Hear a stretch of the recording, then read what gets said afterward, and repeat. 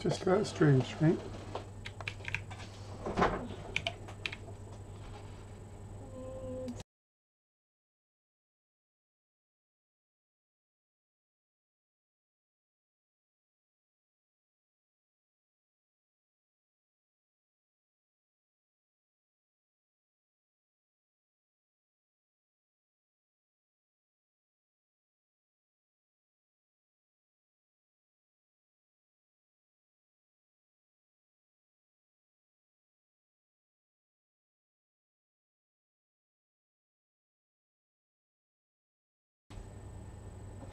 Hey folks, let me just adjust this camera because it's moved.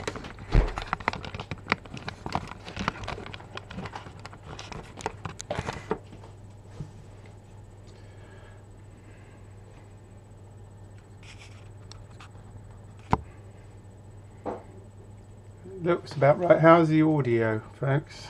Let me know. Happy Friday evening. Here's the tea. Oh, I'm just going to close the door here, otherwise it's going to get noisy.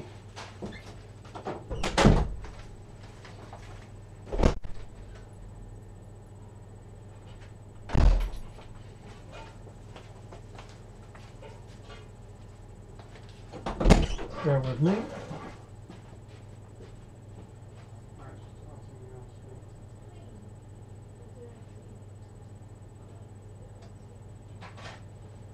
Starting now. Right. How's our frame rate? Looking good. Well, that lamp's going to cause me problems. Hold on. Let me just rearrange some stuff a bit here.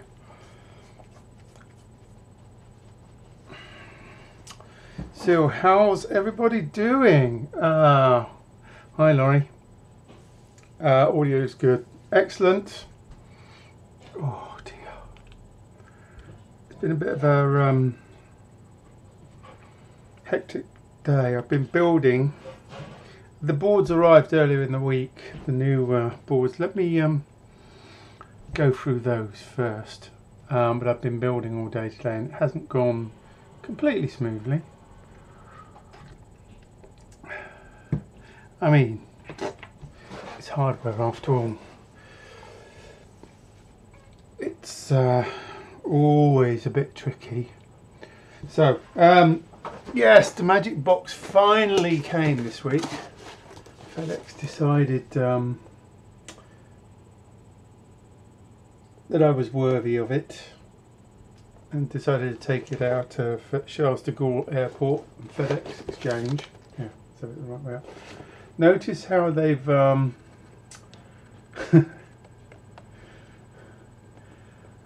a quick chop and cut. Is that what they used to call it? Where they join two cars together, two good halves of cars. Well, that's what they've done with their boxes in order to make this fit, which I found rather amusing. It's probably somebody's job to do that.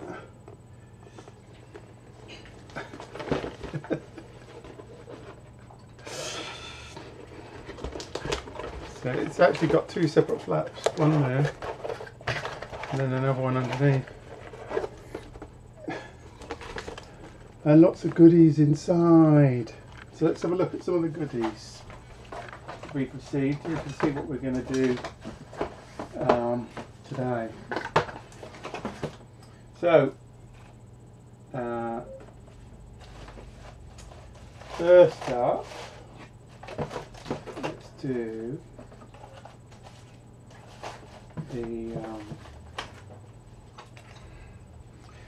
the mez board.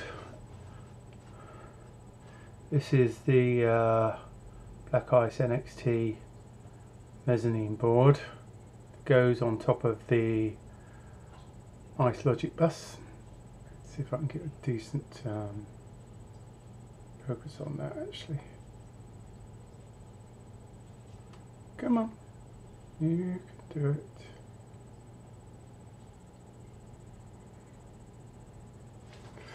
Maybe not. Yeah, I need to get it a bit closer. playing ball, is it? I don't know why that is. Normally better than, there we go.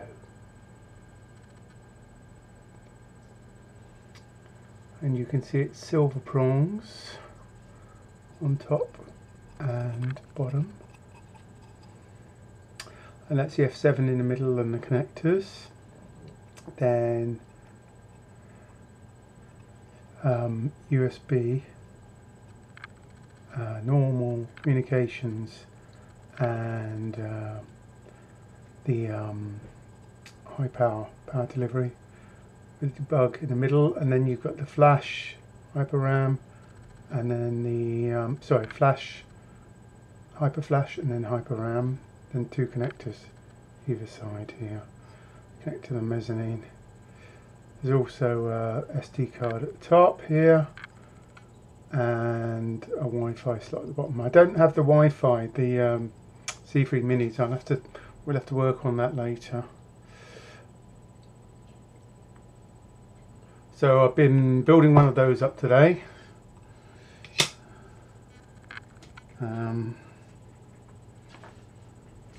Here's the populated version that I built today. Around the wrong way. Let's see if we can get this to focus in. It's a bit scruffy, I had to mess with it a bit. I hate the TQFPs. Again, on the construction I had a whole bunch of solder bridges. I've changed the pad size again. I thought that would solve it, but still too much solder, so I'm going to have to reduce it again. But this is the populated version. So yeah, the F7 was a pain in the arse. See, we've got the P mods on the edge there. What we don't have is obviously what's up in the top right corner there. We don't have the ESP32 Wi-Fi. We do have the connectors, so we have the connector for the debug ProRS for the JTAG SWD connector, and the two USBs. All of that's populated and ready to be tested, and that's the other side of it.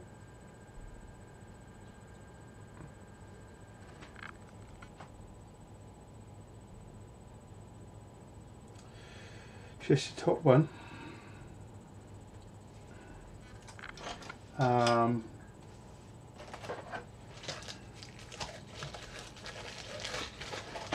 that forward back.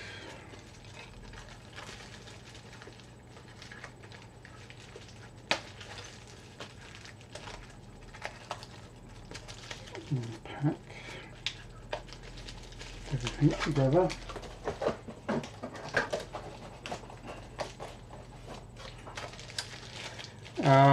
The other thing that we got here next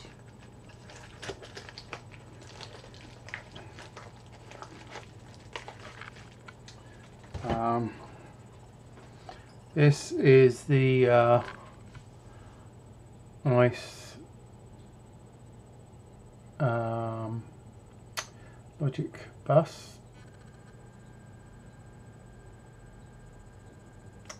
With the ICE HX4 in the centre, a load of series resistors for all the I/O pins, reduce the ringing, etc. Do some impedance matching, and then on this side we have the power supply section, which is two switch modes, which take the 5 volts down to 3 volt 3 and 1 volt 2. Not that much else on there really. A few resistors and things for the PLL and caps decoupling. And then on the back, I've also put the tributes on there. I don't know if you can read those tributes.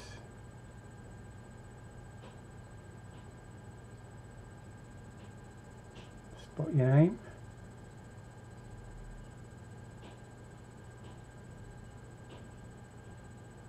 And then on the back, we've got all our bunch of decoupling caps, obviously, in the centre underneath the BGA.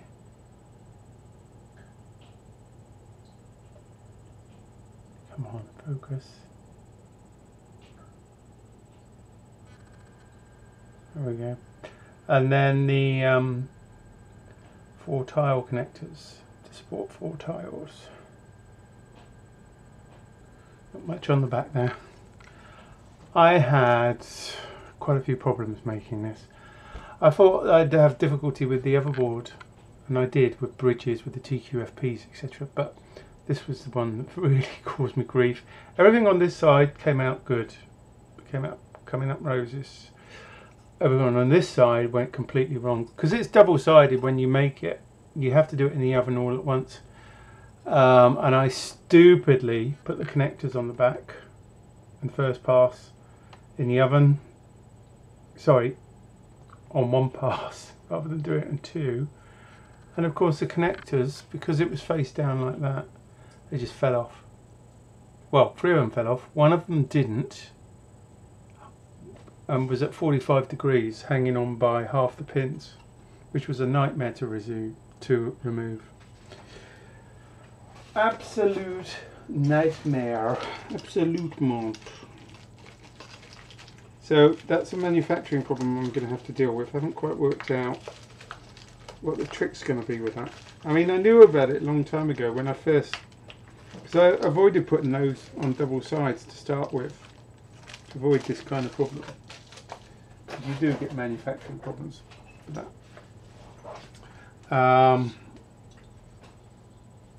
I can't show you the other side because I've got some tiles on it already, but this is the one that's already made up.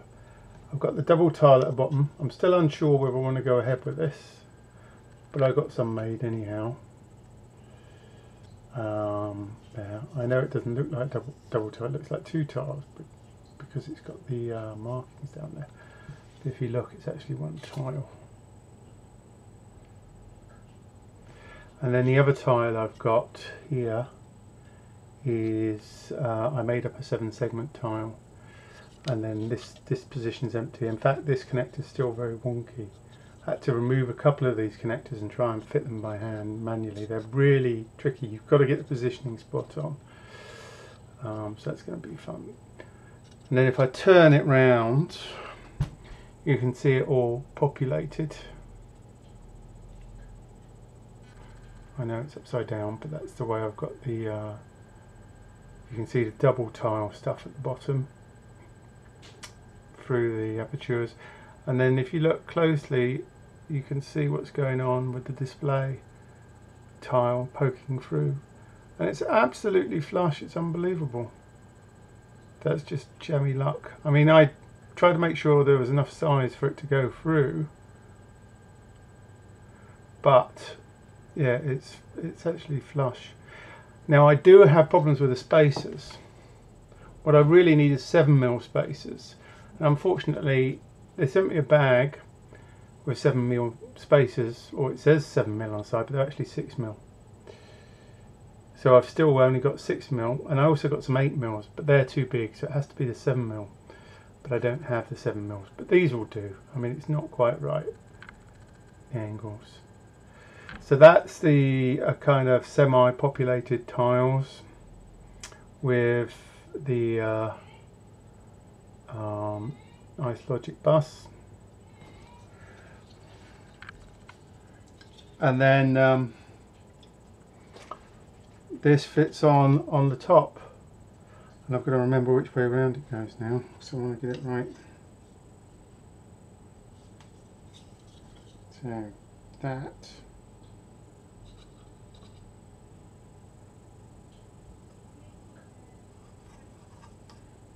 Hold on. Definitely need to get this right. Just remember which way around it goes.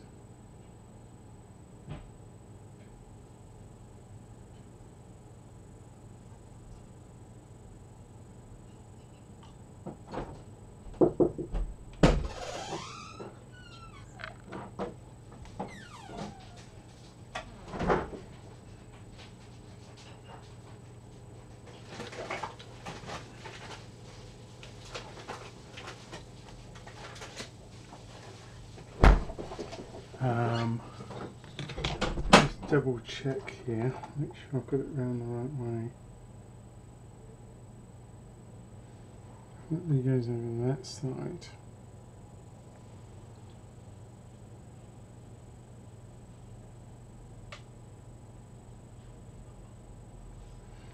Pretty sure it goes that way around.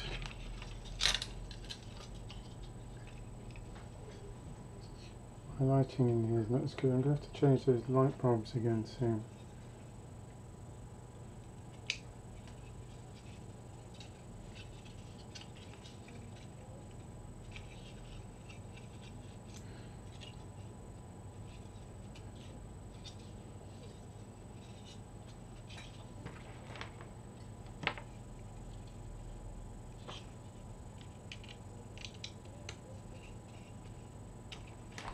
Right, so when you fit it all together, there you get your non-Oreo sandwich, because we don't have a white centre.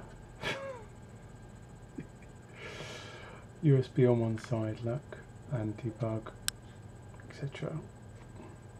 And then P mods on the other side. Can you see here? We got a mix mod, and then double P mod there.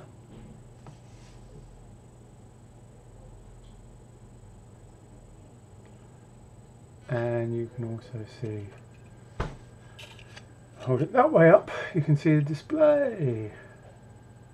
So this here is the back of the BlackIce Mezzanine Nxt.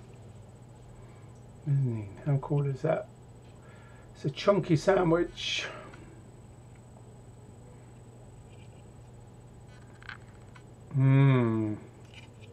Somebody's already taken a bite, look.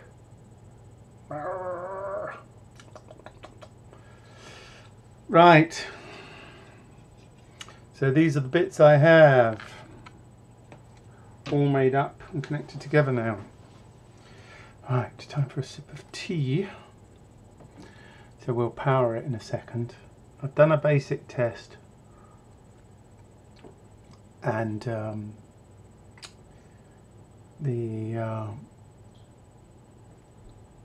input impedance on the power rails all looks good, etc.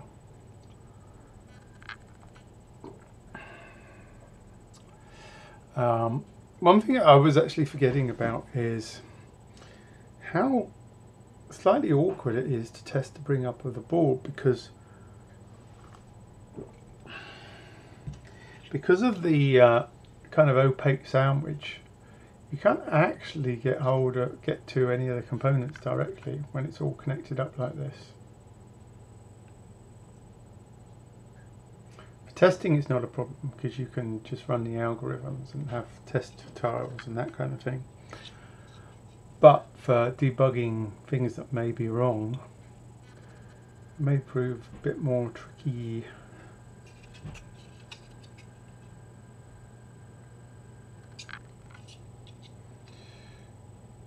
But we will power that up in a second. But I'm just having a bit of tea. I mean, I've had very little break today. I've been going since this morning, trying to assemble these things, then dealing with the problem with the tile connectors falling off, among other things. Been a bit fiddly.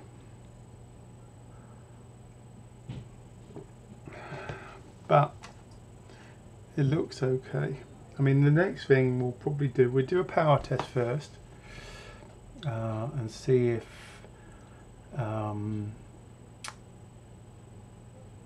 if the power's going through. Do some power measurements, that kind of stuff. And if all of that's okay, the next step will be maybe trying to connect the debug connector to see if we can talk to the STM32. However, we might have a bit of an issue. One of the things we need to work through will be the new board file and pins, which we'll have to go through. before we try and program it, because otherwise I may inadvertently do something I don't ought to, because I'm pretty sure some of the pins are different from the previous prototype,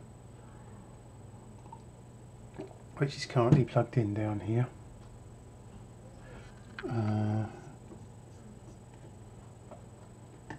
This one.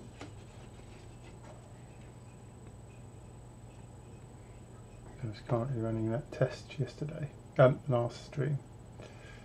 It's a bit cramped over here because I've got the lamp on here. I'll change that round in a bit so we can see what we're doing. So what has everyone else been up to this week? Anything interesting? Laurie, have you been playing with your new ULX that you got from Go Around? Did you get any further with it? I presume you did.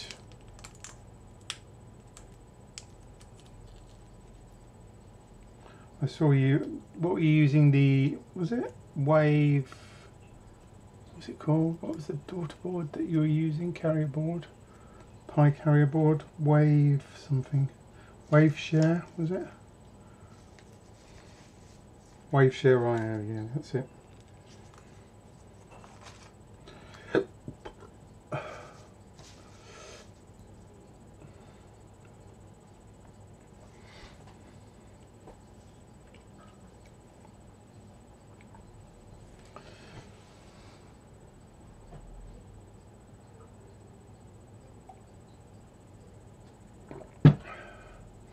Right, shall we power it up, folks?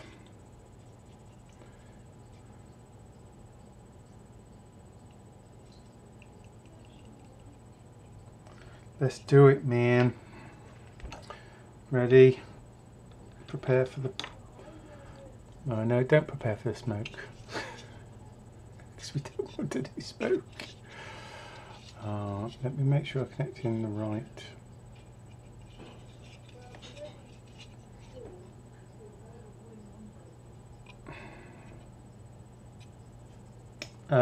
Laurie says working on a game menu as an alternative to OSD for the GPI case and getting NES working on it. Are you working with the game case again now? Game menu as an alternative to OSD.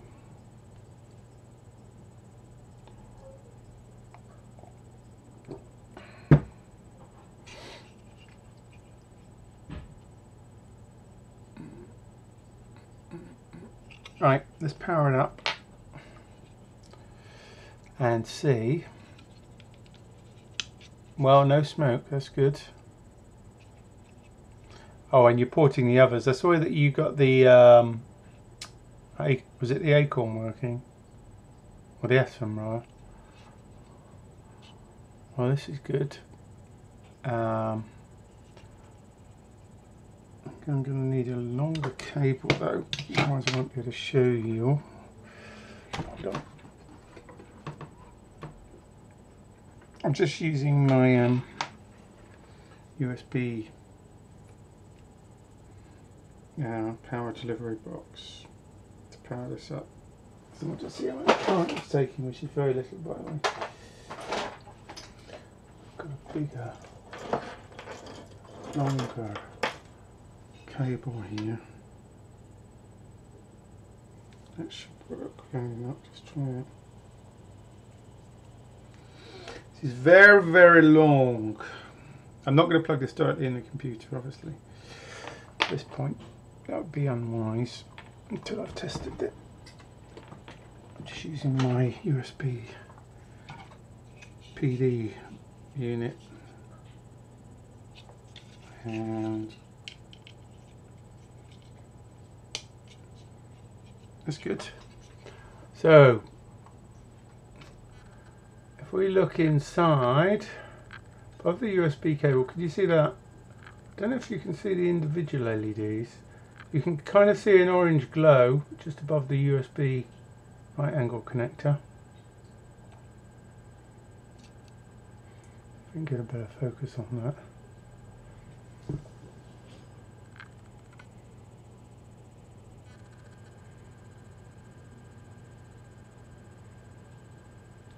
That red, that orangey colour is coming from the iceLogic board, sorry, the iceLogic bus.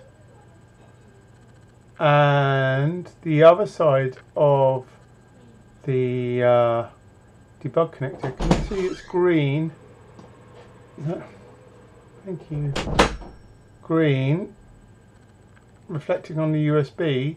That's the LED for the, they're both RGB LEDs. That's the LED, I'm trying to get it to focus.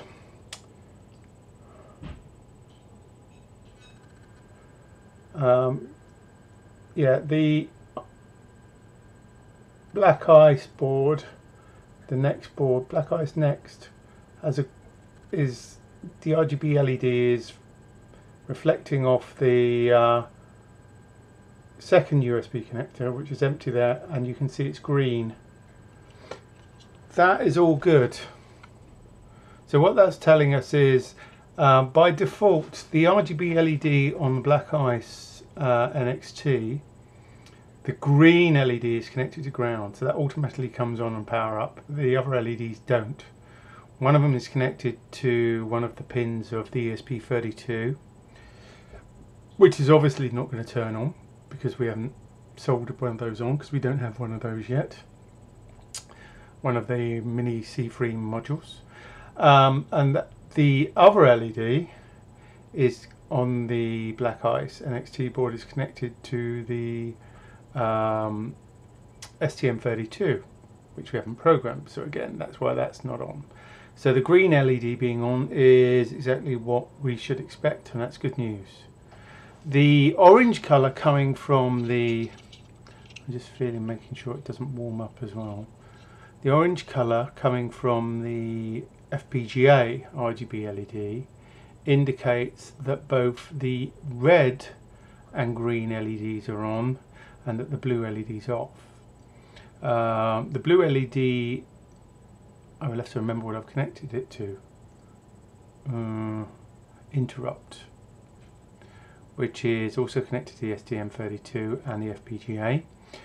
And we're not driving that, so that's not on. The red part of the RGB LED is, as usual, connected to the done signal, and that's being pulled down now, which means it's not programmed, which is what we'd expect. And the green LED again is connected to ground, so that should come on when the power comes on. So the colors that we're getting are good. That also means that the 5 volt is being converted down to 3 volt free, because the 3 volt free is driving the LEDs on both boards. So we've got 3 volt free on both boards, which is good. So I'm just going to do some measurements now on the voltages. What I can do is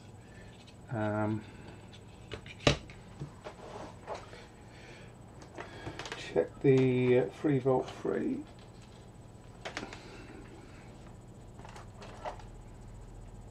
So I can do that on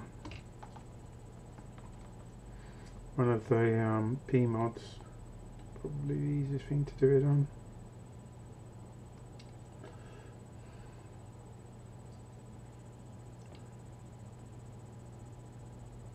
In fact, they won't tell me what I need to know, thinking about it.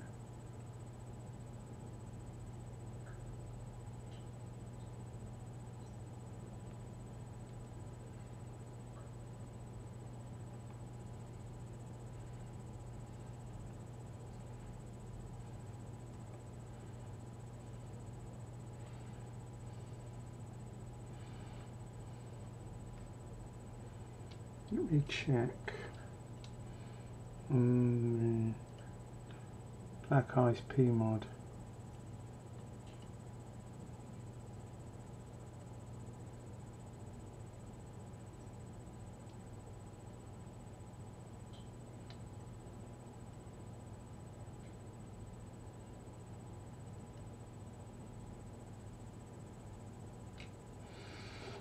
That looks high to me.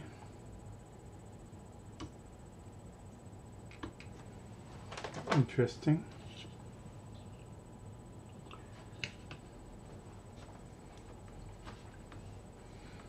How would that be higher voltage?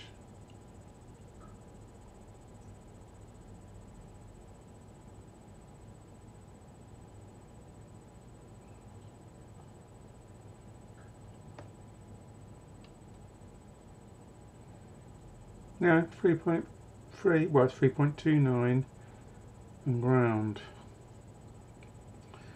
Some of the other pins look a bit random.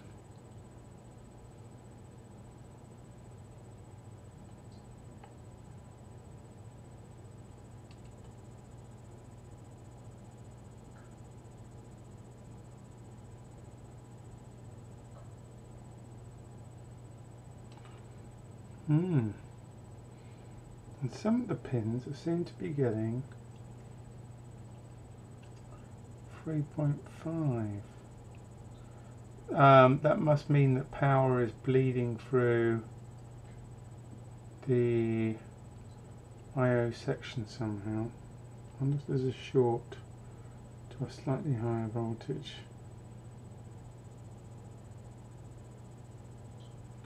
I mean, they're not being driven. You've got protection diodes on the I/Os of the PMODs, which is going to put those at a slightly higher voltage if it's coming back through the those diodes, perhaps.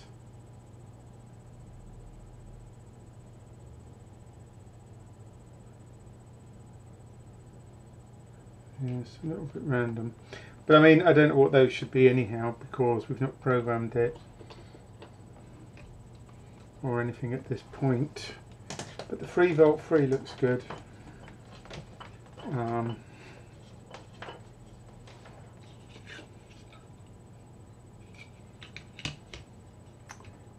don't have any way of testing the 1.2 volts on here.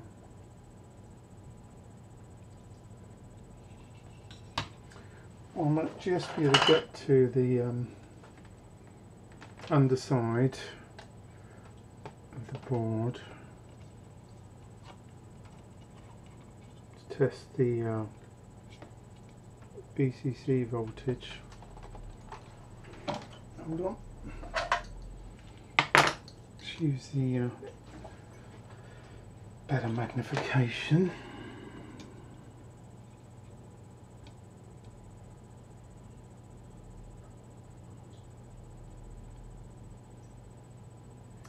Yeah, something wacky going on there. Let me just use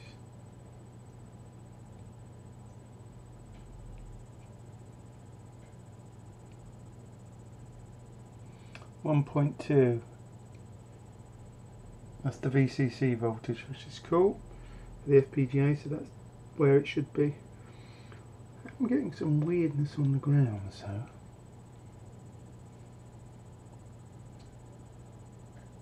I think there's just some capacitance and stuff.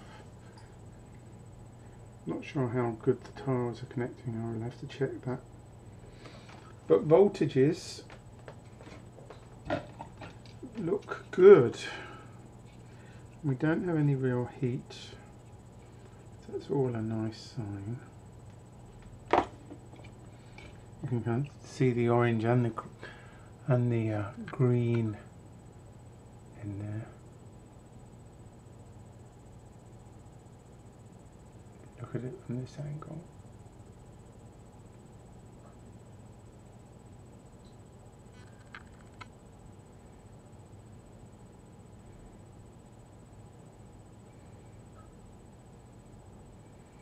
Wish it would focus. It's really annoying. There you go. See it reflecting around in there. Cool. I may have to slightly change some of the positions of these LEDs. I think that's too far back. I mean, it reflects nicely on the USB, but it could come this way a little more. And I definitely want to move the BlackIce one to the other side of the USB. It was because I was thinking of using, instead of the shrouded debug header, which you can see there, which blocks the LED, I was just going to use right angled pins. I'm still considering that, but this is kind of neat, assuming that the cable fits. Okay, that's good. Voltage wise, everything seems to be hunky-dory, which we like.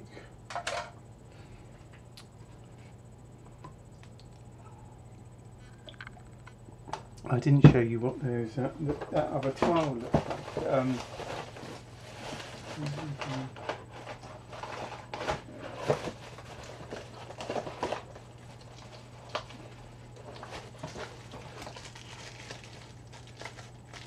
This double tile, the one that I'm umming and ahhing about maybe including,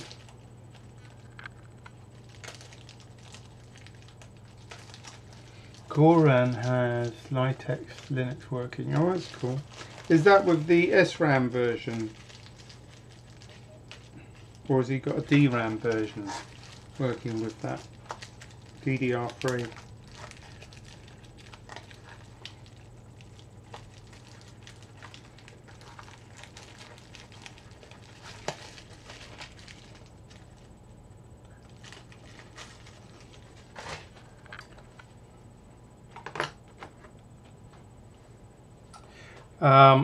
So this is the kind of this is a double proto slash pmod, so it does both. So you can use it as a proto board. That's what the holes are for. And these are normally face down when the tile connects. But at the bottom here you see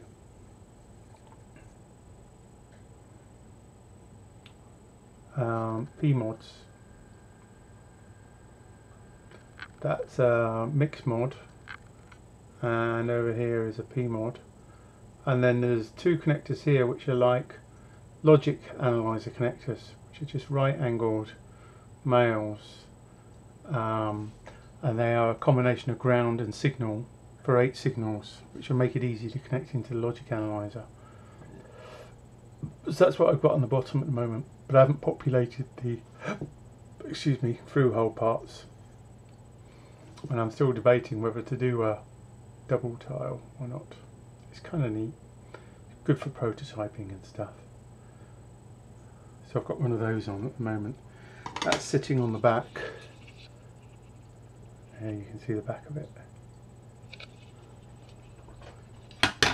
Still a nice mount, that's good. Yeah, that's the back. And the front, or the upper and lower, whichever way you want to look at it. Laurie says, I think he has both the DDR3 and SDRAM version. Is there enough SDRAM to do Linux then? How big's the SDRAM? Is it huge? Hello Twinkle, you come back in. You want to say hello to folks? This cat was injured paw. Oh, very poorly in the week, weren't you? I don't know how you've done it.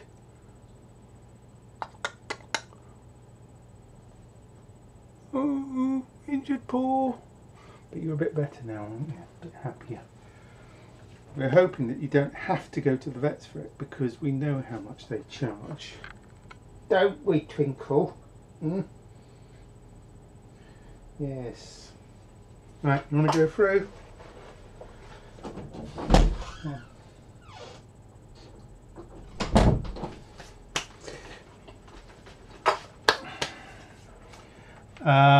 My board has 64 megabytes of SRAM. Oh, it's SD-RAM. Sorry, I thought you said SRAM. My mistake, Laurie. I was going to say that. It's an awful lot of SRAM. Yowza. Right. So we know it's powering up, so I'm going to unplug it now. I can probably use this cable temporarily. So it's all good so far. Next test will be one plugging the bug header in. Hope I've got it round the right way this time. But before we do that, we need to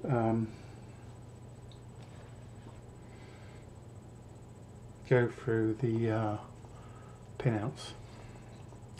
So let's do that.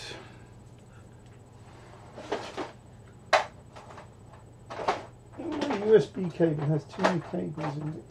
It's packed. Most of them are old and redundant. Right. Let me put this back. Alright, I should quickly, before we do that, I should quickly show you what other tiles I've got. I've got other tiles here that I haven't yet populated. Well, I've got one which is the 7 segment, which I've already shown you, which is this one. Ta-da!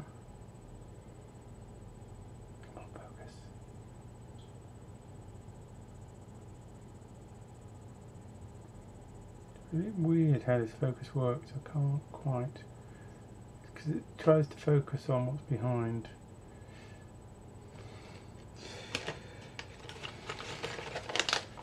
So it's a 7 segment tile. Then I've got a few others which I haven't put together yet, which I'll look at over subsequent coming weeks.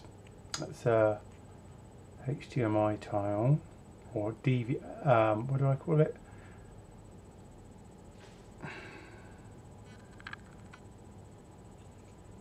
DAVI tile, digital audio and video tile. Has a electronic digital video connector on it, much like a HDMI, full size, and then two 3.5 jacks, so we can do I2C and all sorts over that as requested. And the other thing I ordered was the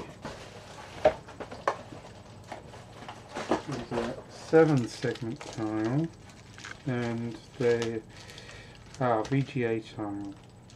Yes. Let's forget the VGA tile.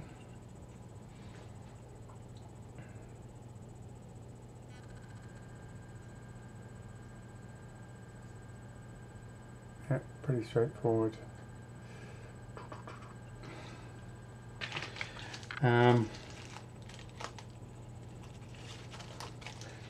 I need to construct that one as well. And then finally, one more tile that I've got is the motor tile, which is slightly different from last time. And I may well change this again yet because of the connectors. I'm not 100% happy with.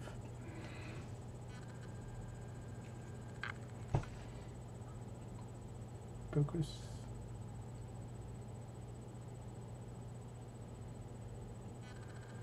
There we go. The motor tile, and that can do three motors, brushed motors and encoders. And I've got to populate that as well. So I'm not going to be short of stuff to do.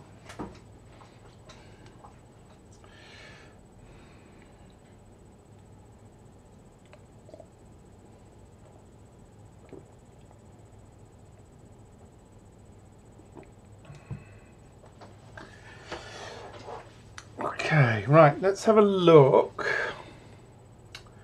at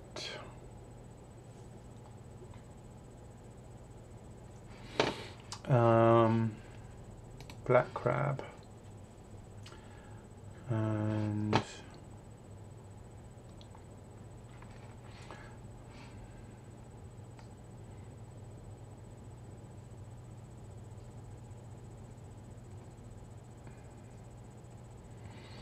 right, let's look at the IOs on black crab first. Right, what do I need to do?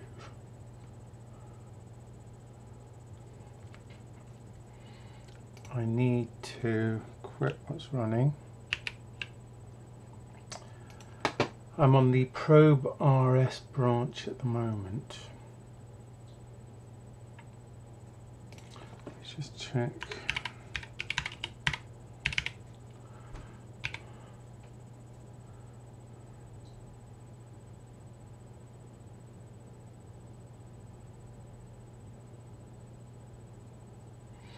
Okay.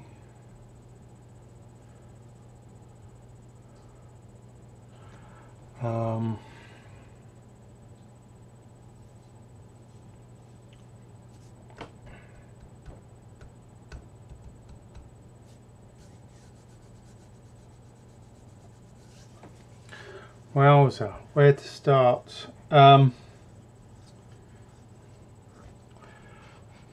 What would need to change? Let's go through. I need to open the KiCad file for this.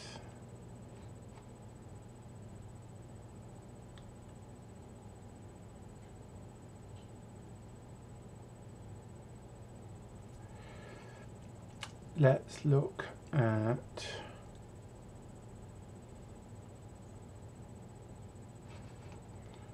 right, I've got the nice logic bus file open. Let me switch to BlackIce. Let's have a look at the schematic here. We need to check a few things. So, do I have KiCad turned on?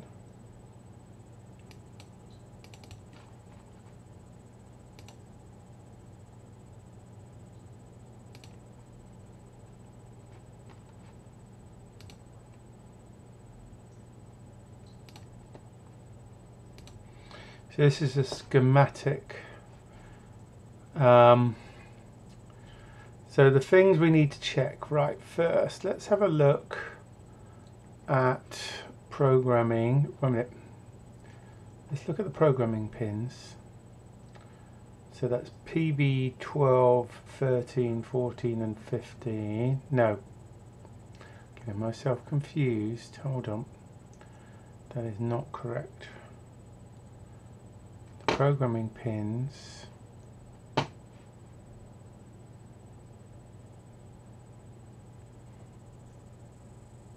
Okay, yeah, so there's quite a big change here. Oh, this is going to be fun.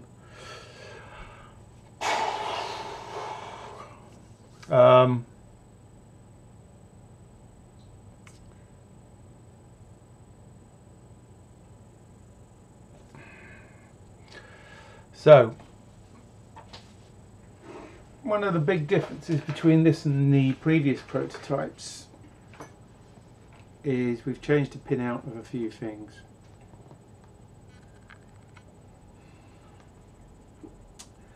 So before, I think we had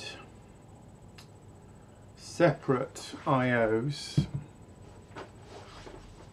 Yes, let me just switch back so that you can see. So if we look at the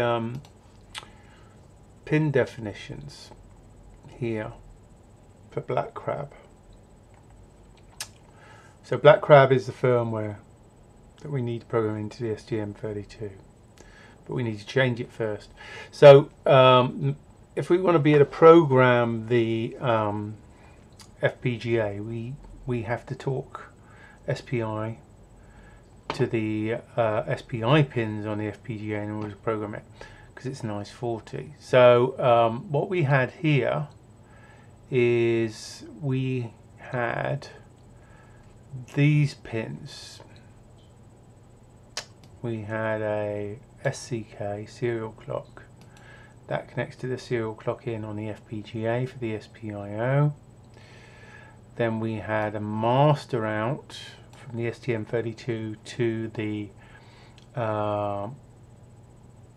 master in SPI, sorry, slave in of the SPI, because we're putting it in slave mode on the FPGA. We had a chip select effectively, which is SS, that we're controlling. Don't worry about these two for the moment. They're not involved with programming the FPGA. Those are the three important ones. Okay, we don't need MISO. That's just returning data that we're sending when we're programming it. So those are the three key ones. Now, those were separate on that prototype board. The connections between that and the FPGA for programming it were separate. Now, what's different this time is those pins are now common to the quad SPI. So there's a quad SPI connection to the FPGA.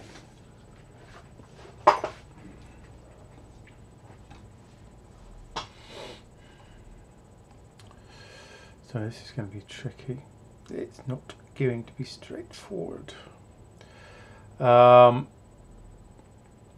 we have 6 pins connected to the FPGA quad SPI, 7 in fact, because we've got an event pin as well.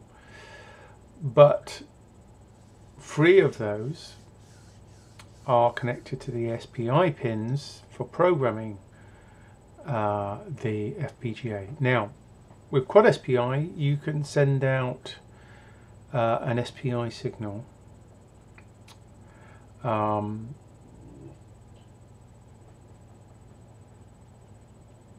as a serial mode. You don't have to use 4-bit. You don't have to use nibbles. You can actually send 1-bit. So we will use quad SPI or our quad SPI peripheral to talk SPI to the FPGA. Okay. So that's a big change in the pinout. So our way forward from here in order to check that would be either disable the quad SPI peripheral entirely and bit bang the signal just using the 3 I/O pins as we've done in the previous version. That's one way. Probably a sensible way because we know it works. And then later do the quad SPI in serial SPI mode and try doing that. So that's one of the things that needs to change. What else has changed on here? The reset pin. So reset on here is GPIOD PD11. PD11. Right, let's switch back to KiCad. See what we're using for the reset pin now, because it's probably different.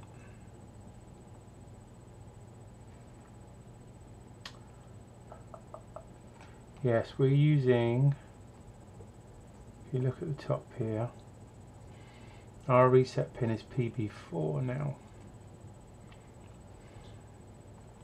I'm presuming that's the signal we send out. Hold on. Reset. Yep. So that's the same. Sorry, that's different. So I'm going to make a note here.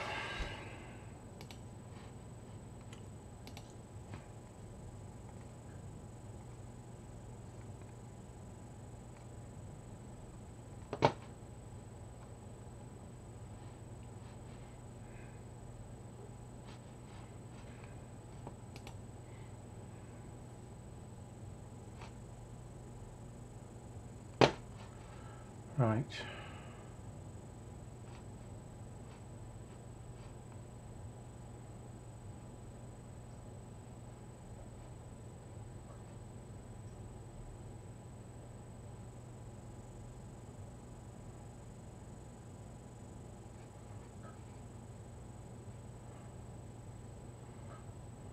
I'm going to start a new section in here.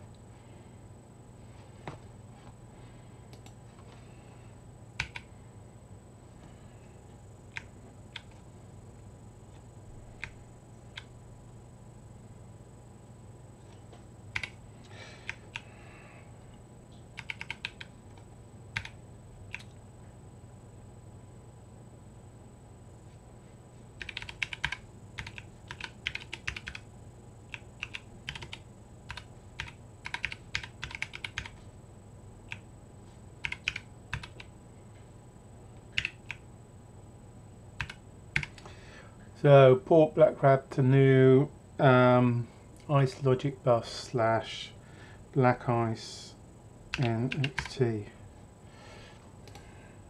So I'll keep all those things that we haven't done there because that's useful. So one of the things that we have to do here is obviously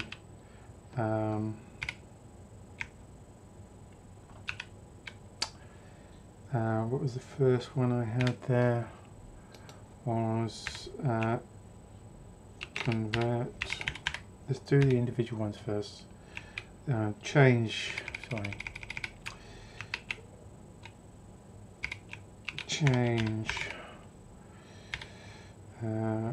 reset pin from what was it? PB10, wasn't it? PD10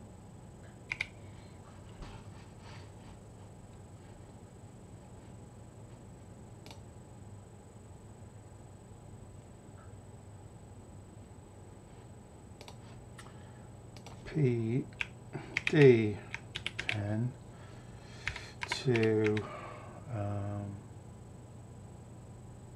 what did we say? PB4.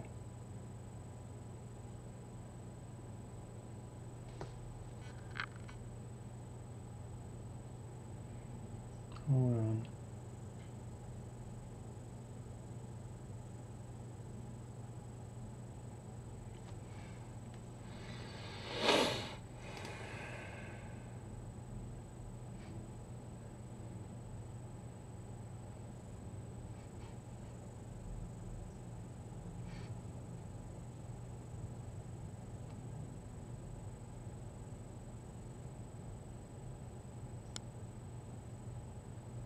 Yeah, PB4.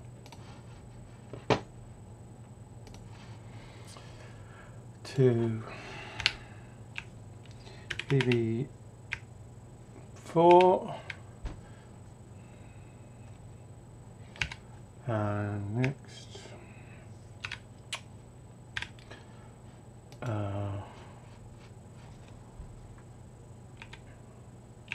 try new spy pins, which are, oops,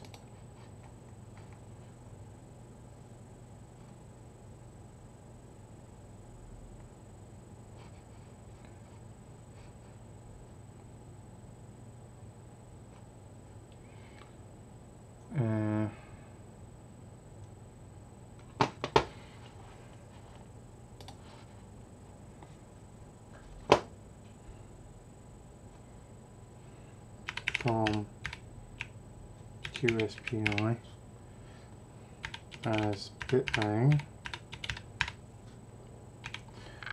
and those are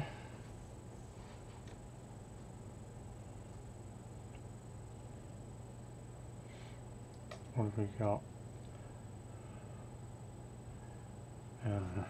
SCK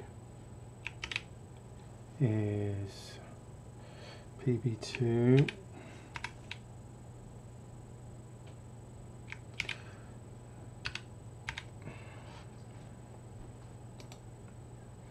and then we want QD0 and QD, is it QD0? It's QD0, QD0 and that is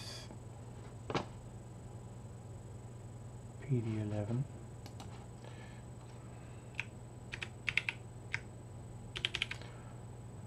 Oh, PD11.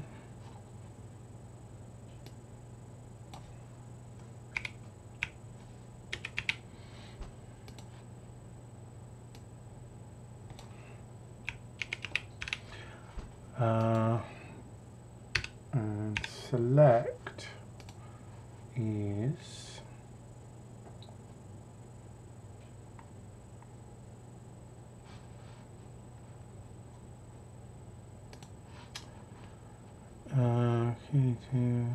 where is select?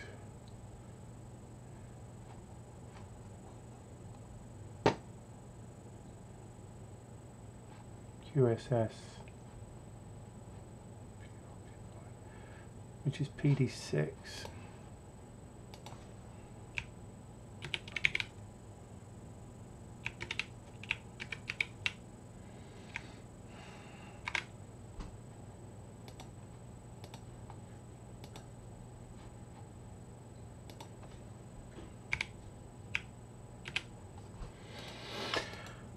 Okay, should also add in here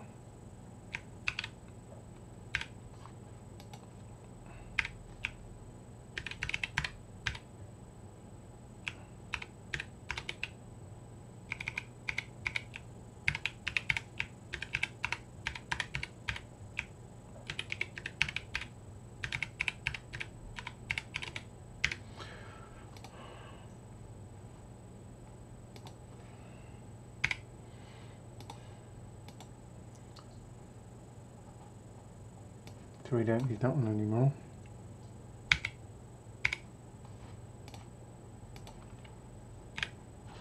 Sorry, you couldn't see that, folks. I just deleted, there was already a port SPI to hardware peripheral, but we're actually going to use a QSPI peripheral.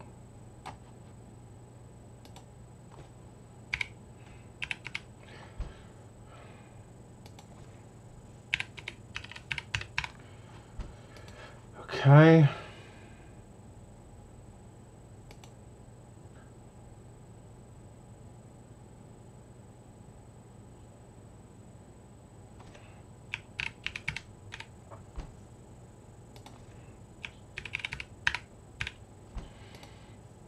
Okay, so it's that one. What else did we have to change? Done pin.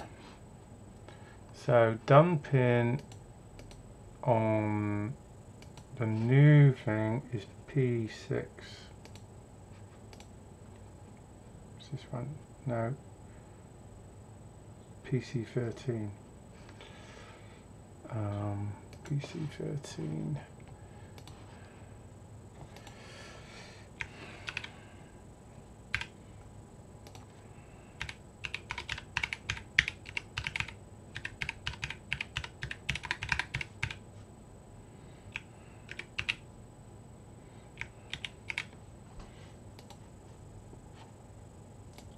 I need to change that one.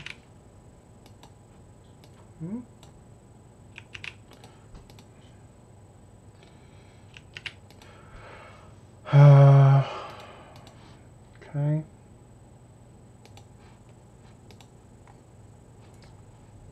The mode pin, hold on, for the LED is changed as well. So for driving the red LED, in this case, is on the BlackIce board. Mode is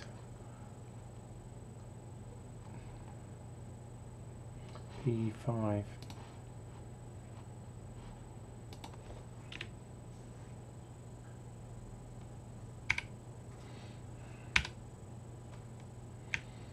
I think that's different as well. I'll check in a sec.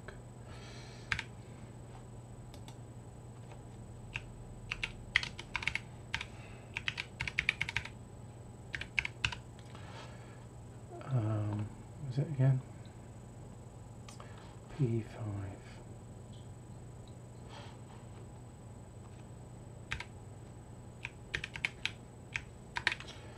That's also driving the LED.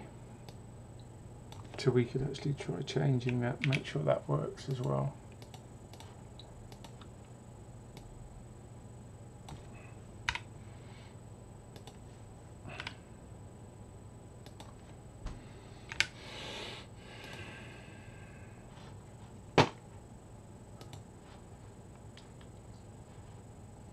Okay, boot pin.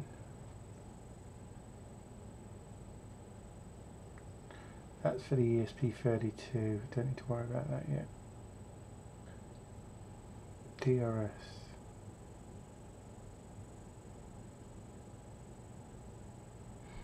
Can't remember.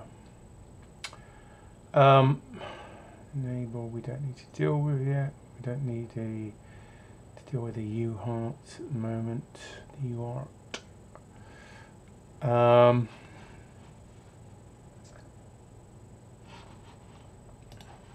Let's just save that.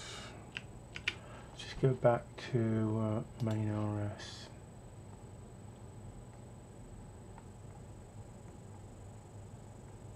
Quad SPI pins will be the same, obviously.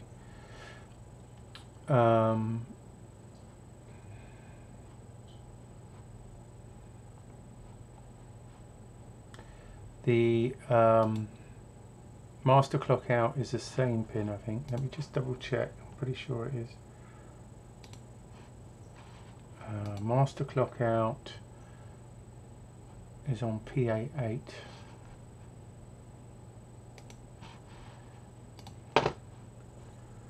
So, yep, we're good on that. USB is EFS, which is 11 and 12. Let's just double check that. I'm pretty sure those are the same. 11 and 12. Don't need to change any of that.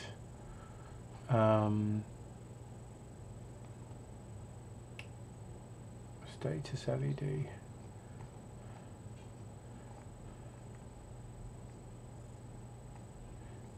That's basically our mode LED. Oh no, in fact there was two LEDs. So we don't have a status LED anymore. That's just got to go. So let's just make a note of that.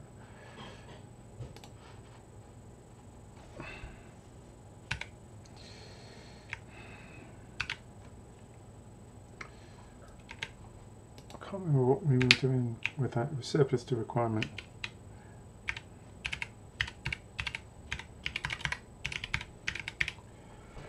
We don't need that.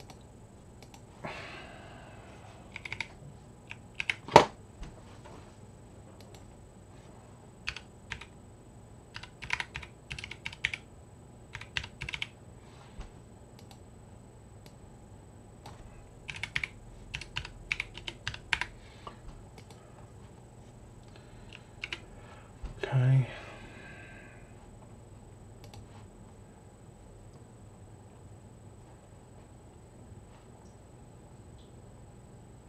So let's go back to top. I think we've covered all of our basic pins, haven't we?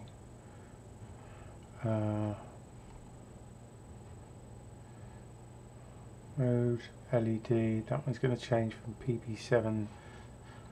GPIOE, SCK, that's going to be part of Quad SPI, Mozzie is part, and SS is part of Quad SPI. WP hold and hold we will use because there is another connection. We have a separate connection now on the STM32 to the flash. An SPI port here that goes to that. SISO, SCK, SS.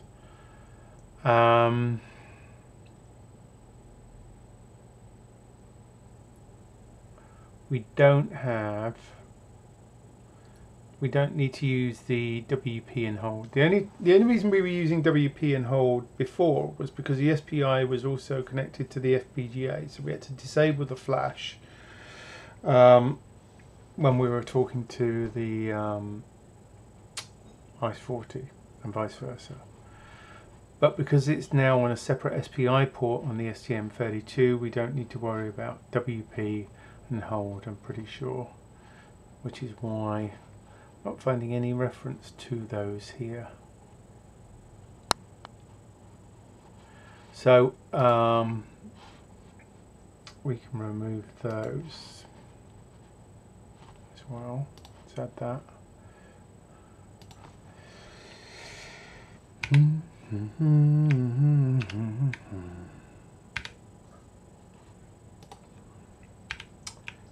Oh.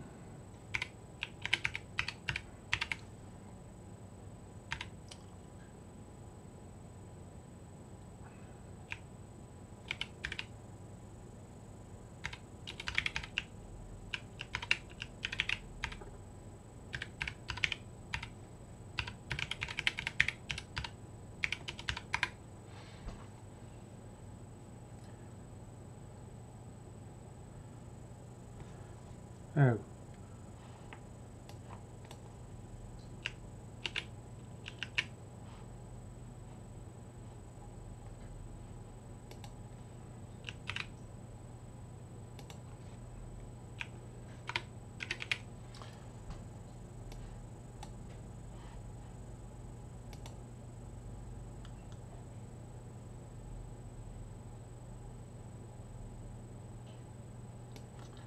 What have I done here, you donkey?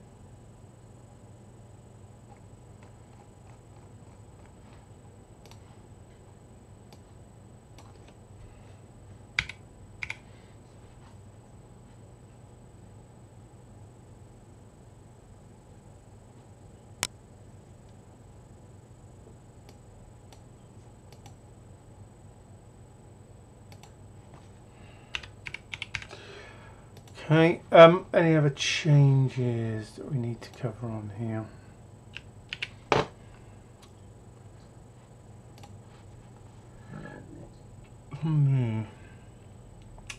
Top again, right, so mode LED we're going to keep, but change, status LEDs going. What are these other things I have here? I do need an interrupt pin.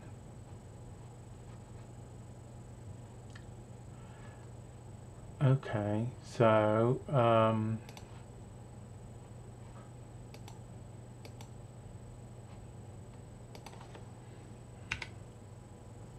what I need to do here is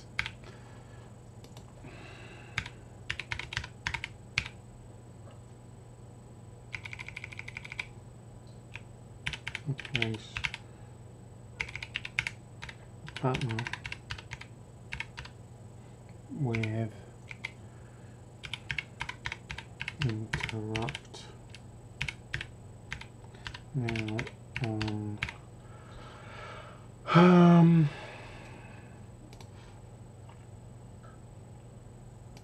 interrupt.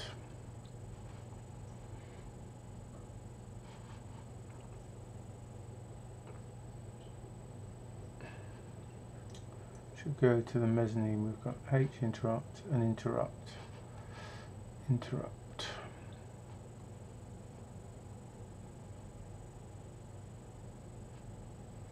So interrupt is PD3.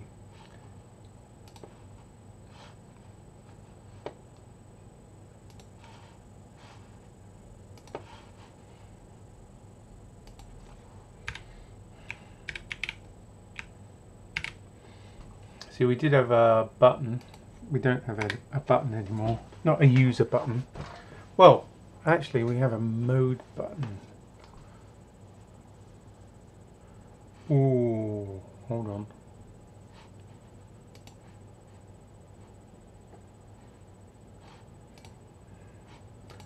Let me just double check here. We've got a DFU button. Got the boot button. Now the boot button is connected to PE4. Okay.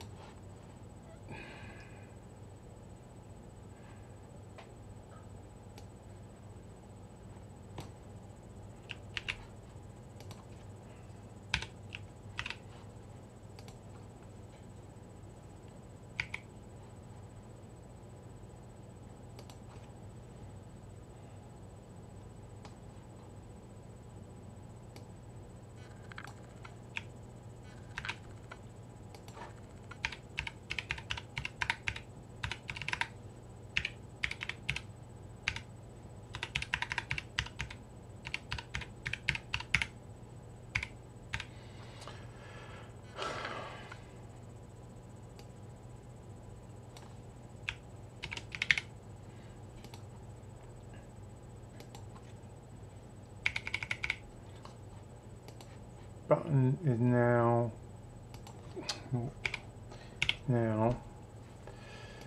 boot DFU button on pin P3.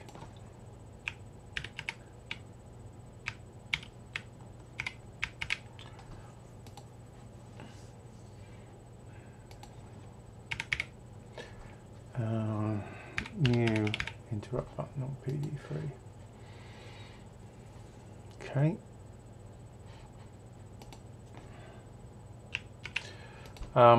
We did have an interrupt, or we did play briefly with an interrupt using the button. I think that was a long time ago. Here, you can do a task for the interrupt. That's actually mode button, isn't it?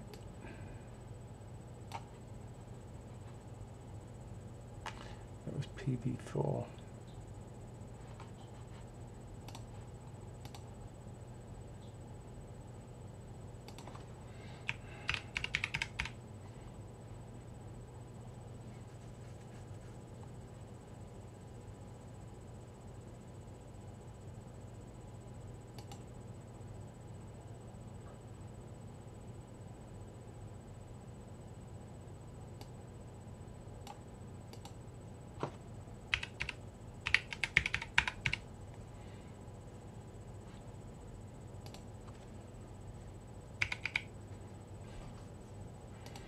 P3.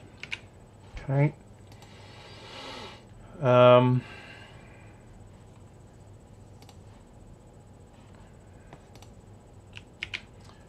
Any other changes?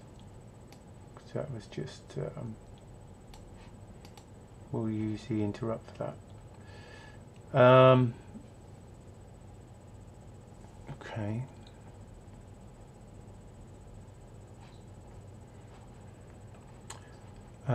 SCK we've covered, Mozzie, SS, yes we've covered, these two go, these are quad SPI pins, reset we've covered, rest of the quad SPI pins, what was in here? Those are redundant. QSPI driver, blah blah blah, none of this changes, we lose that stuff. Master clock out to the FPGA, doesn't change, it's the same pin, USB pins are the same, so the rest of this is good, and we can try the soft SPI for doing the programming using those other pins shortly, although I have a naming problem with those because we now have separate SPI pins. Have I put that?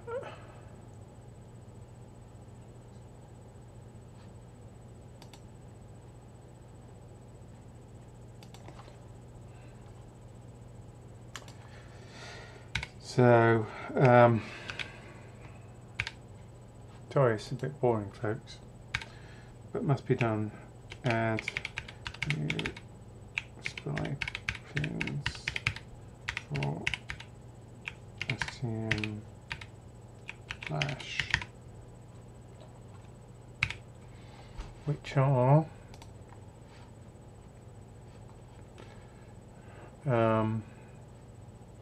PB12 to 12, 13, 14, 15.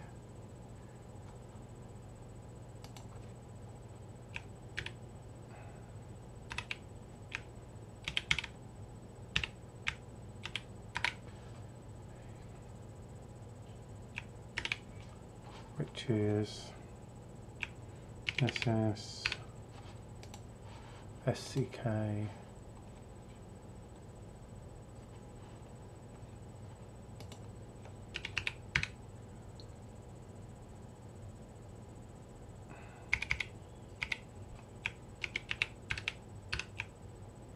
and SI in that order, I believe. These ones, SS, SCK, SO, SI, those should connect to the flash. Yeah, and WP and hold are automatically tied up, we don't need to control those separately now. Marvellous.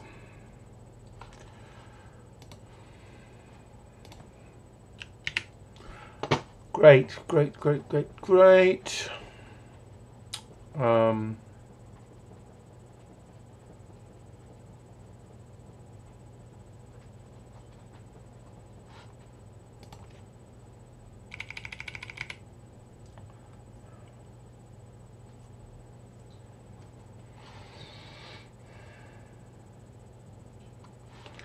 Is there anything we need to add? I don't remember what DRS is. Hold on. Something reset.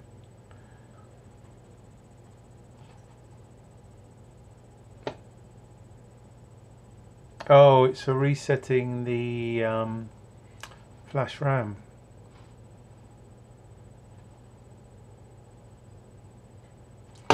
No.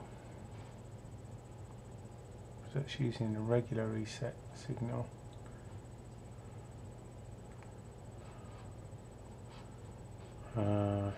Hint.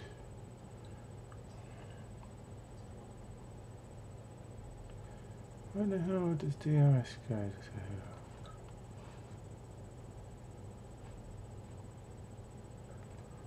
I've forgotten what I've done. What was that for?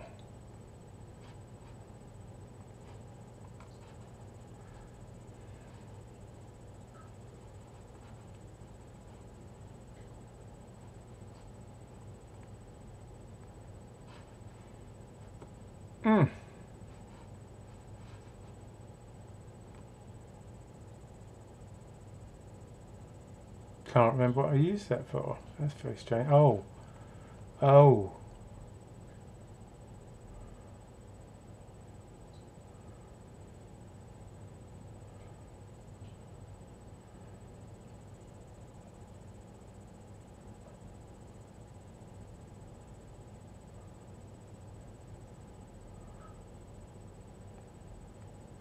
No, I didn't use it for the card. Damned if I can remember what I've done with that. Right, I'll have to come back to that. Interesting. Oh, I know, it's for the LCD DRS display reset. Oh! And I haven't put any of those pins into black crap yet. I don't even know if they will go into black crap per se.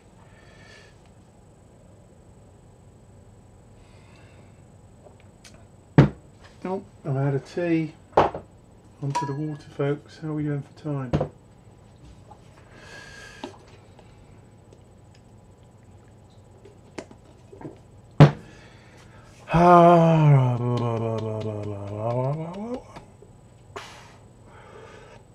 Okay.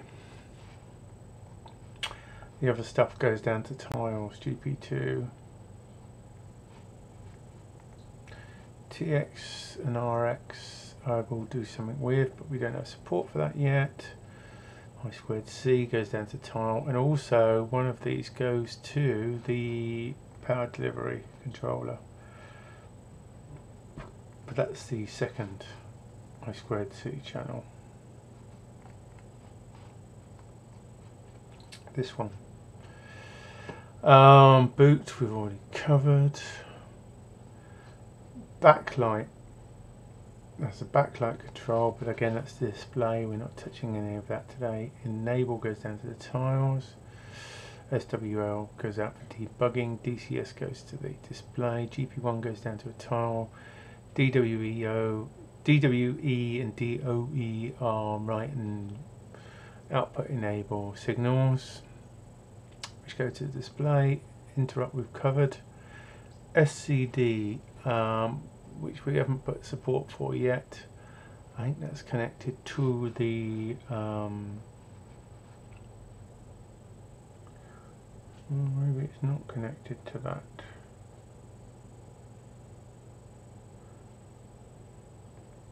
SCD, what is that connected to then?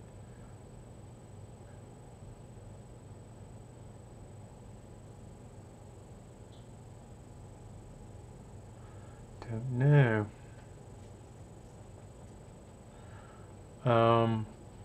we've also got the card support in here, which we're not using, and the display data, etc., etc., and the extra UART, SWDIO. We don't need to worry about any of those. The mix signals go down to the tiles, and hold on, that's the second I2C channel. So yeah, I think I don't think there's anything that's going to get us in trouble here if we don't do anything with it. Okay, cool.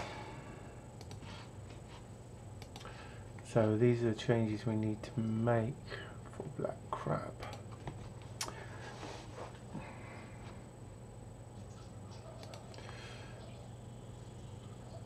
Nxt.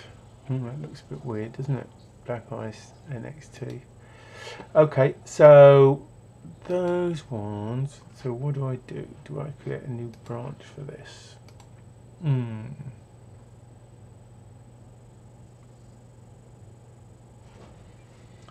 If I do that, will it take those changes across? What do I call this branch? Do I call it something different?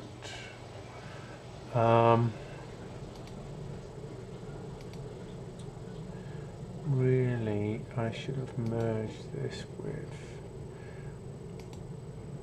This should become the current protos. But do I need to rename this or tag this or something? Depends whether I need to go back to that. Oh, I just realised my soldering iron's still on.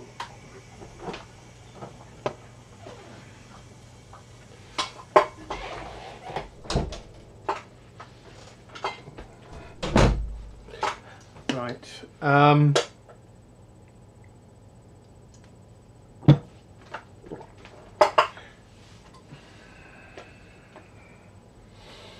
I should have thought about this beforehand. I should have merged the other one into something else. I don't want to stash it because I'll forget about it. What's the best way?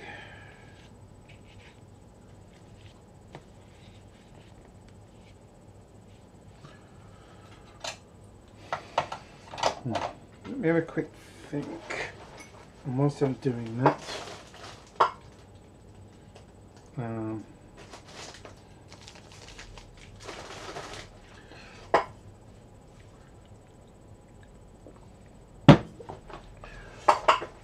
have a mouthful of this. Hold on a sec.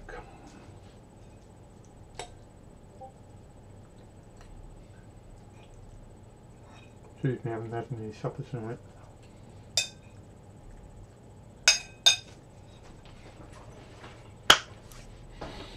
Right.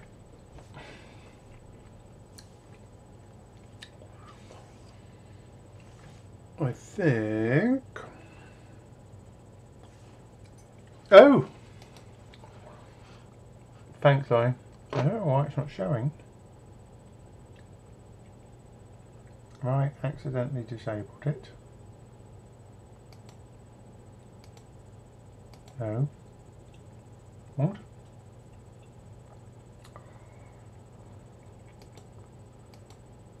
What?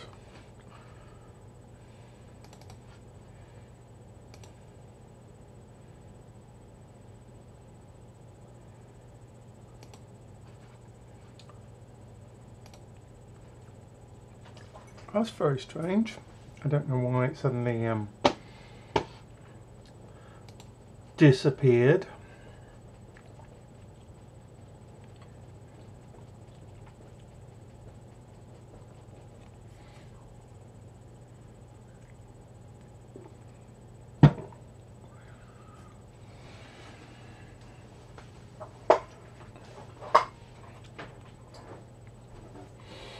Right. Let's create a new branch, I think. Hold on. Let me just check something.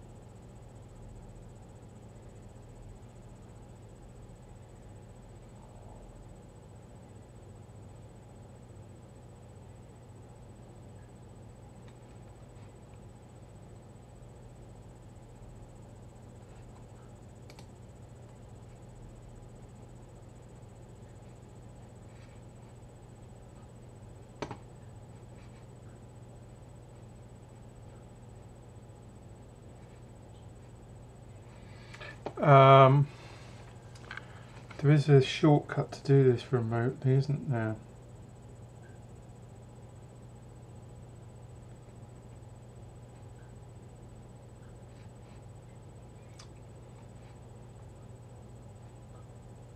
I think it's git checkout, isn't it?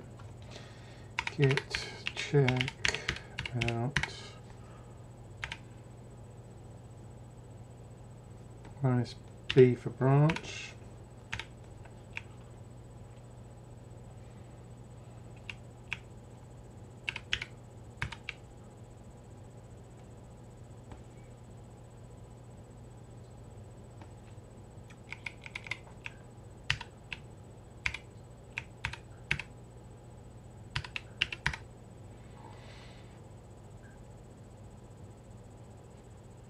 Oh, I know where that looks weird. Should put it like that. Is that how you do it? So if I do git checkout minus B BINXT, it's the same as creating a new branch and then pushing it, isn't it? God, I forget. Hold on.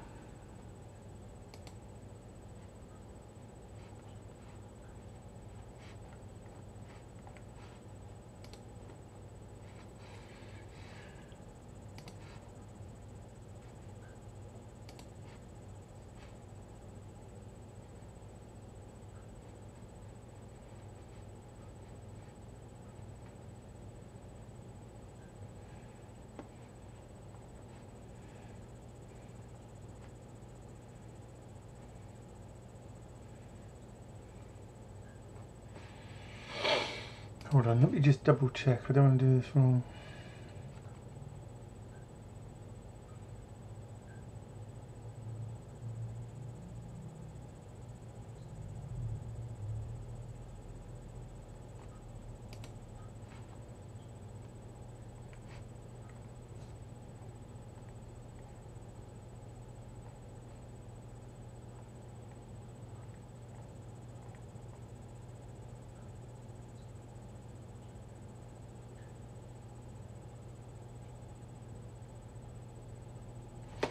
Let's try it.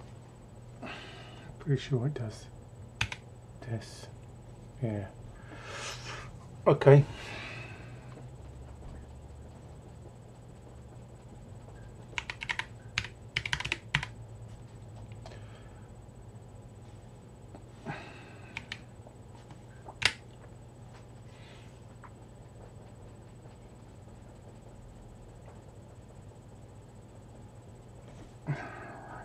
Let's just do the to-do changes.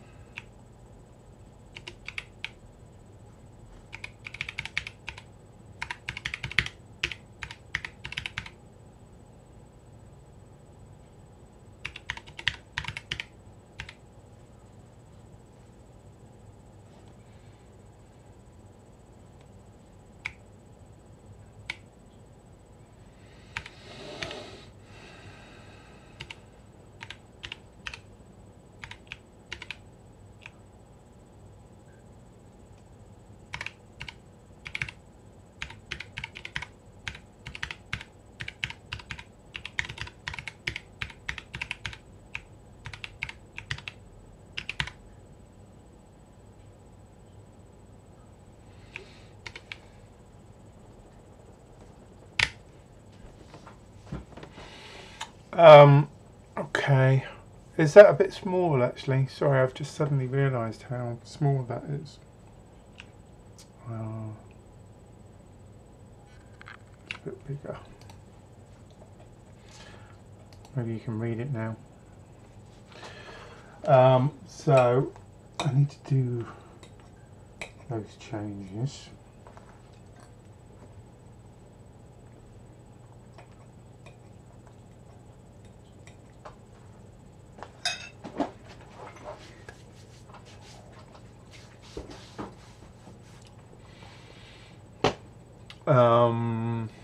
Okay. So let's change the reset pin from PD10 to PB4.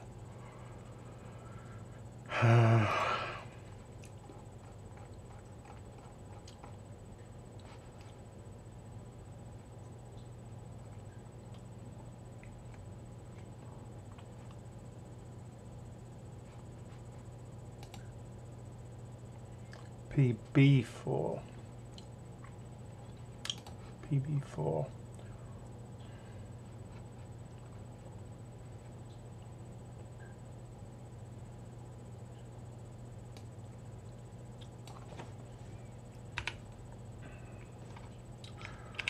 PB4. I need to put that in a section.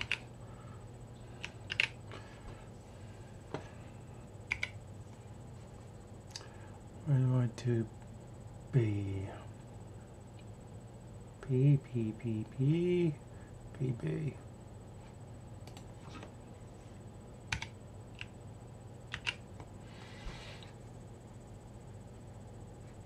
In fact, it should be anyhow, so I'm going to change the status of that. I know I don't. But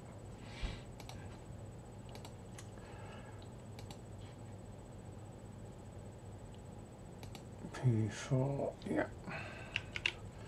So that's changed. Also, whilst I'm here, so that's done.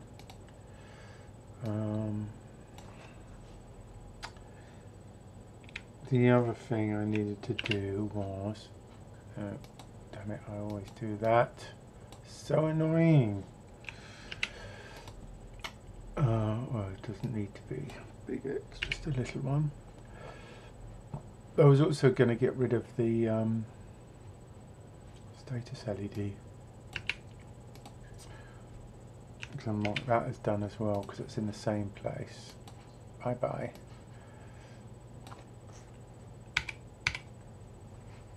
Mode LED.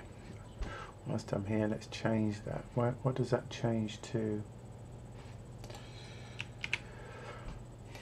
Mode LED. It goes to P3. P3.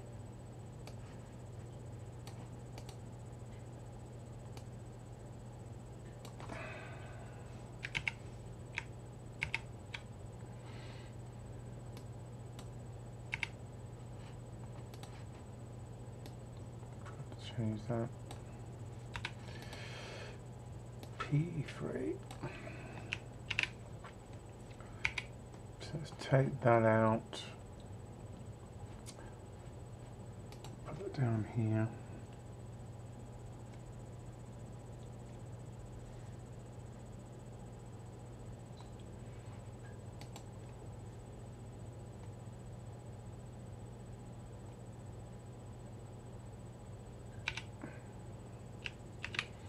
P3. Whilst I'm here, let's kill those because we don't need those.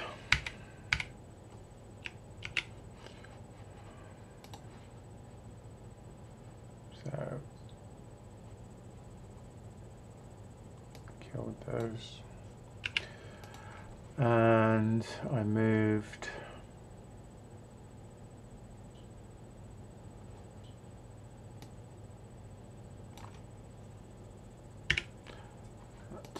P5, right?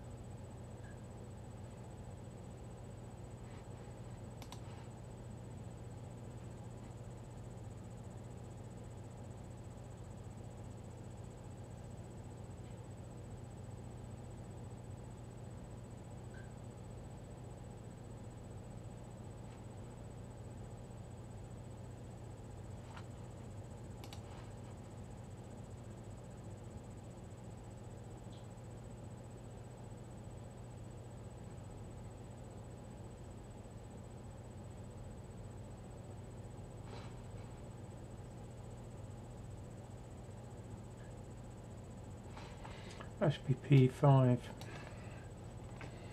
Oops, confusing myself now.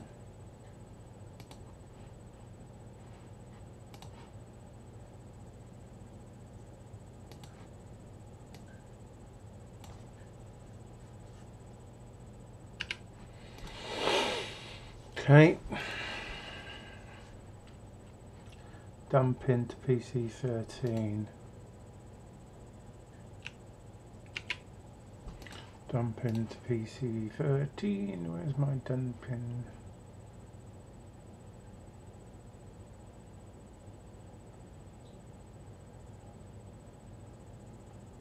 Here we go.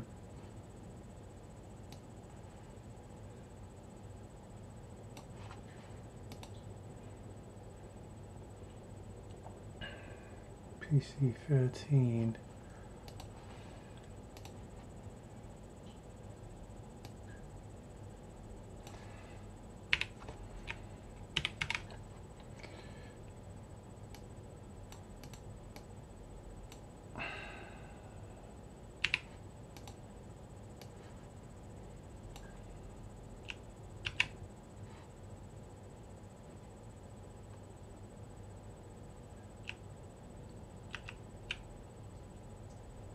Why do I have two here?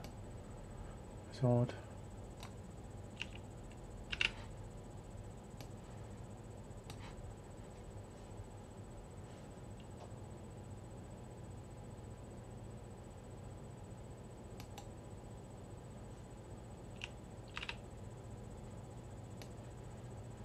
Don't quite know what that's doing there. I think I was doing something with that before. Do I have a PC? B, E, D. I need to organise these a bit better actually. PC.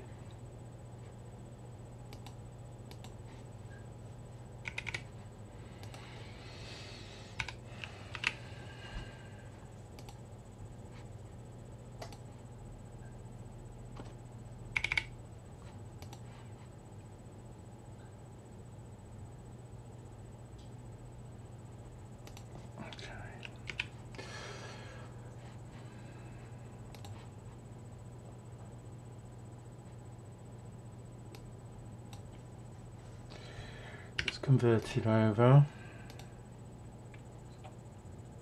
Mode button is now P13.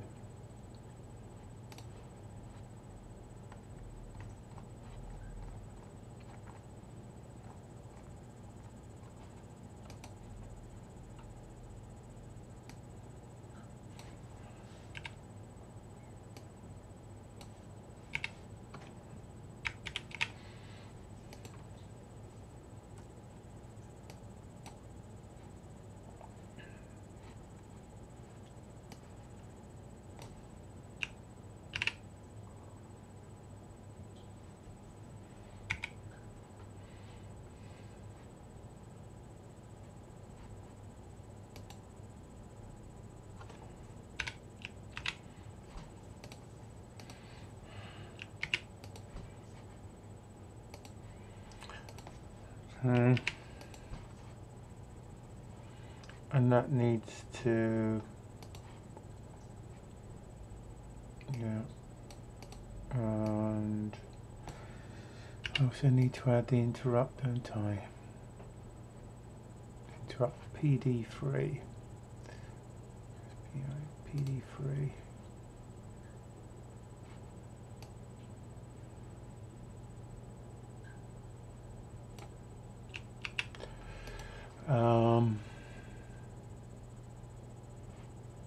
What did I say? PD3.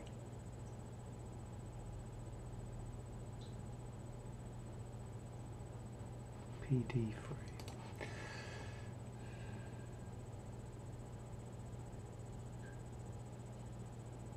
PE.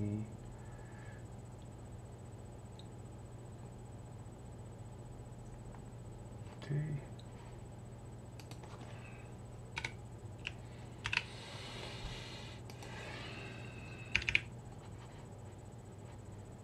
Let's keep that here for a sec.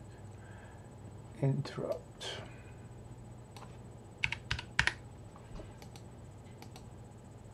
And I'll make that unused to start with.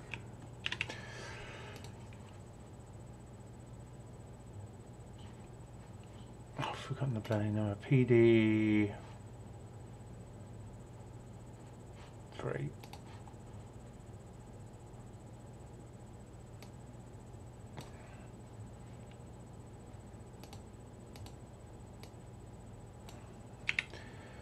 PD3. I'm not using this yet, so maybe that should be pull up rather than floating. Internal pull up. Can I do internal pull up? Does it work on that? That's a good point.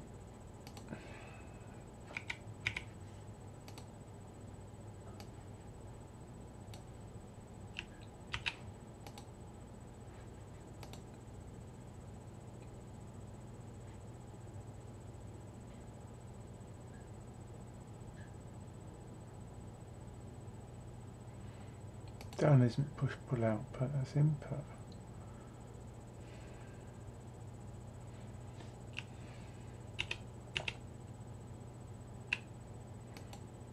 Can you do a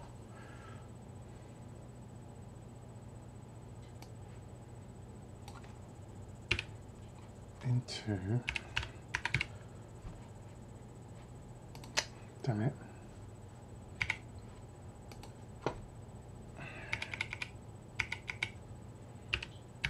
into,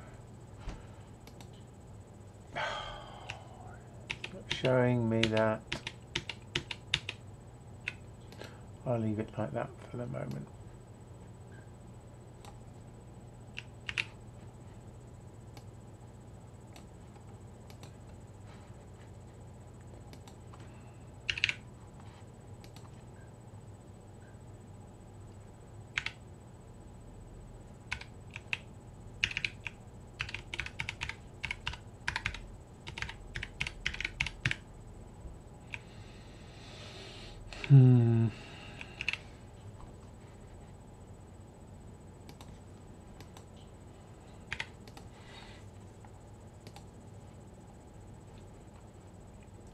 Done.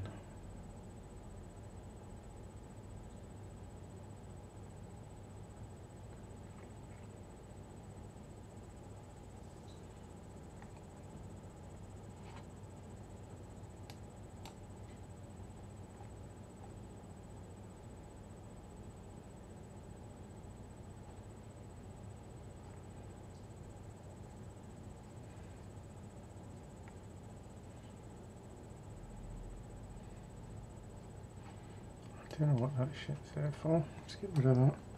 It's very confusing.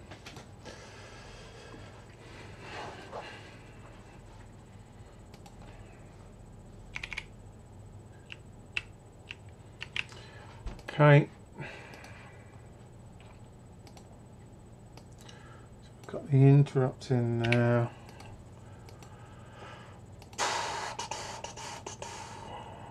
Add new pins for SPI.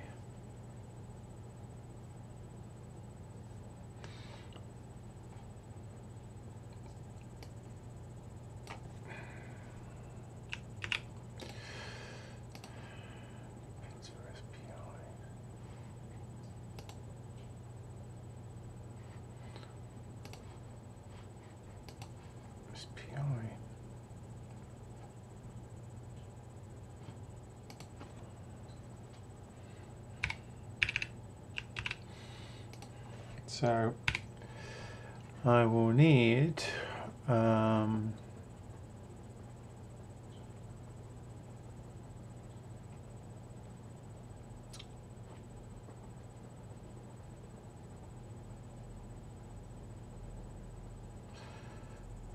push put output, I guess, something like this. So first pin I shall call. I'm just going to put these unused at the moment. Select PB12.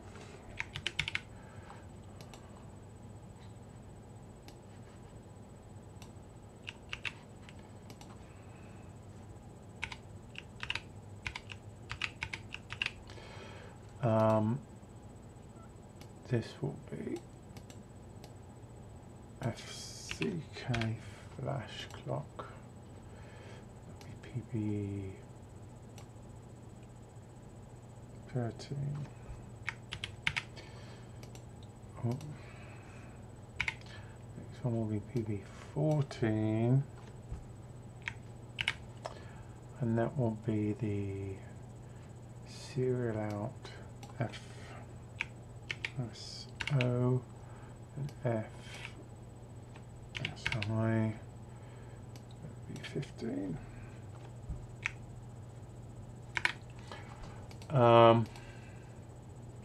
Serial out.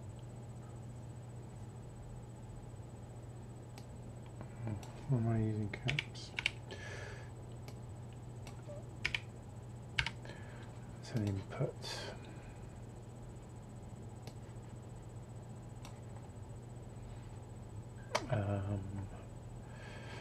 Floating input, I think we want, don't we?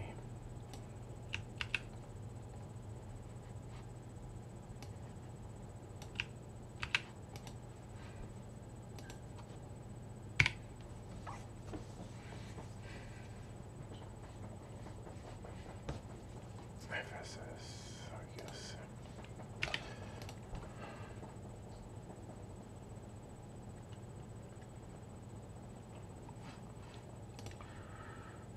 SO comes out here and goes in here.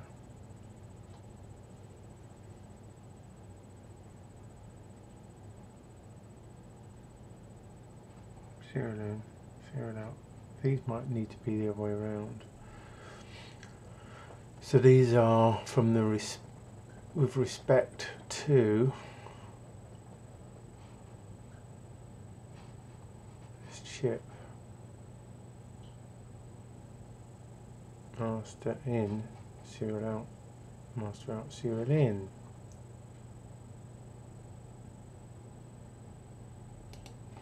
So these are actually the other way around.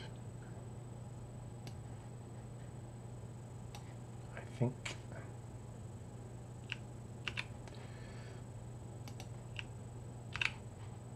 If I'm not mistaken.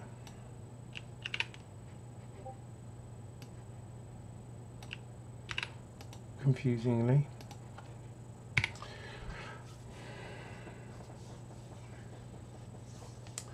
Laurie says Goran has his GPI2 case now and is reverse engineering it and hopefully producing a schematic. I think he's also planning to contact them to see if they want to collaborate on an FPGA version. Yeah, it's a good idea. Really good idea. I don't know, are they European or UK or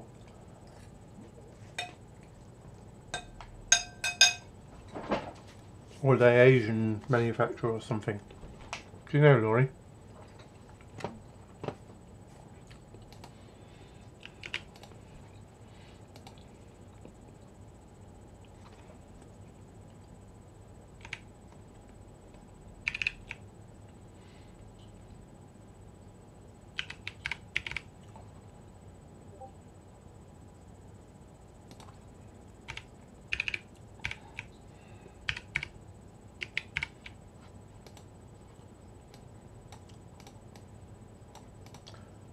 So I remember why these are around this way.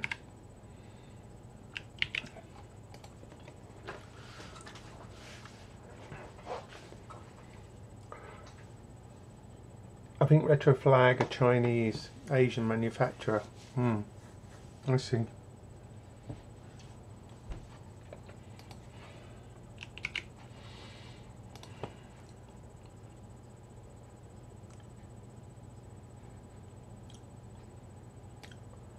That's that done. So that's all the pin changes. The only thing we need to do is perhaps try and do something. I wonder if we should just try Blinky before we try programming the FPGA. That might be a good idea.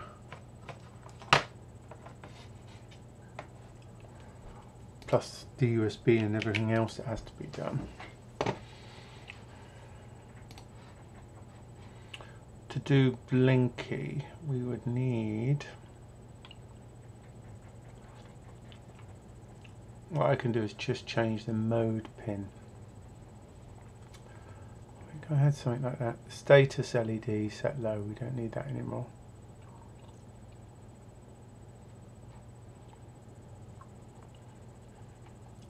Mode LED set low.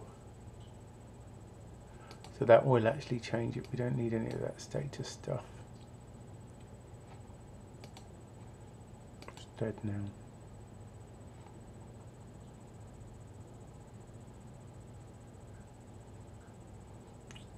So this was making it flash. I could leave that in there. Do I need that?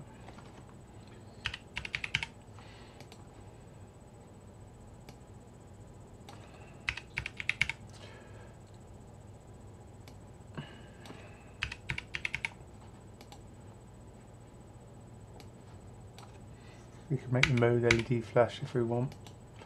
Set mode amber LED off, set low.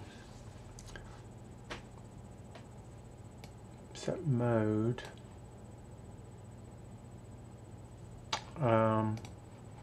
mode connects to the red LED.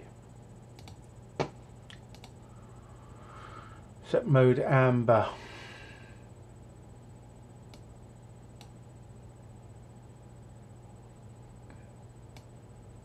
That's red LED.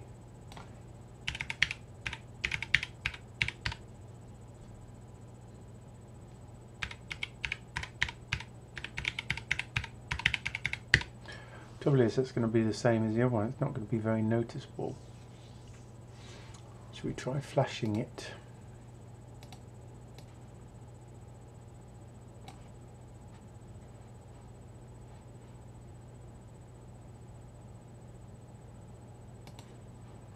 Why not?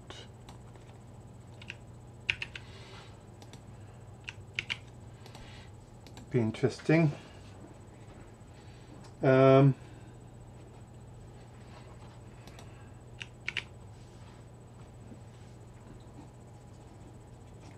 I'm just going to disconnect the current one and all the logic, etc. Okay, I need to connect this one up next.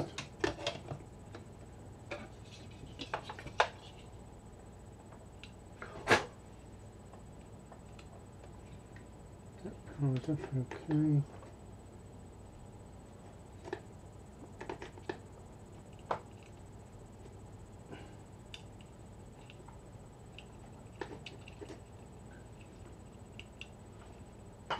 Or I can get the USB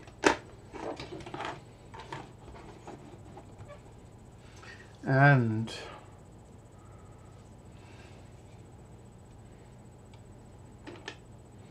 the debug connector in.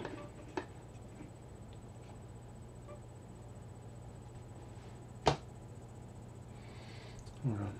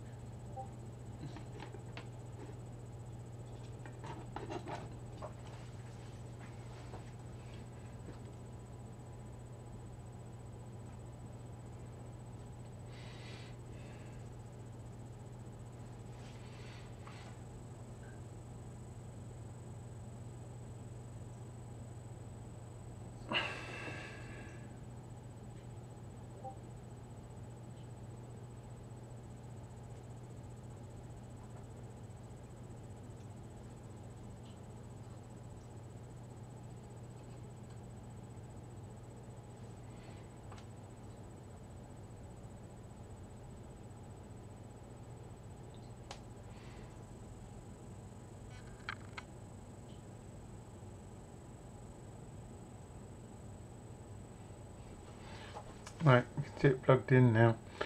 Can't really see the colours though.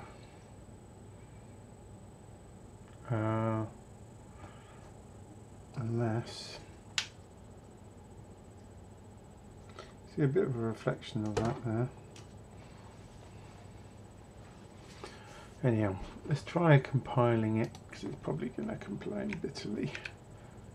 I will have made a crap load of mistakes. Guaranteed.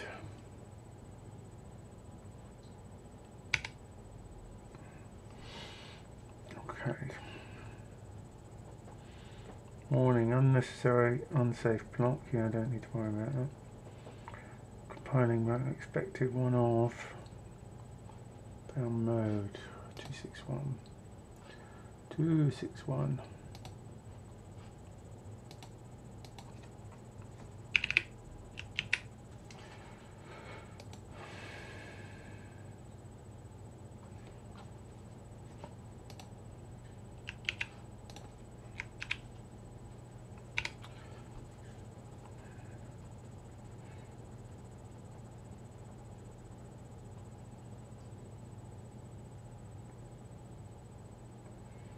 Cannot find WP in the scope. So I'm setting WP, am I? 223.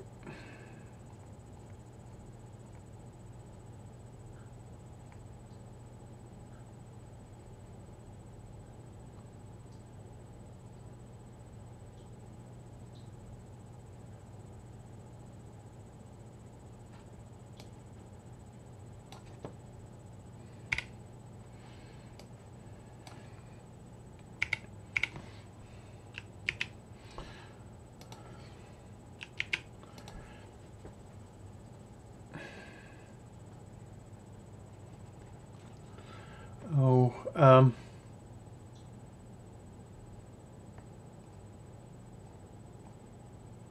going to run into trouble with these pins, aren't I?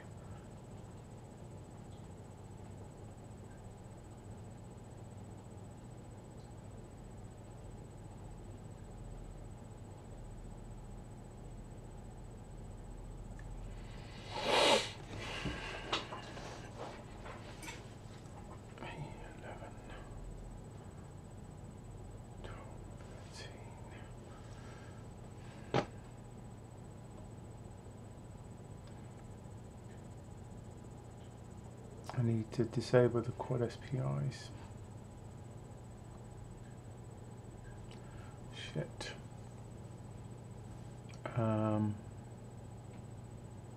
Yeah, this isn't going to work. This is going to cause a problem.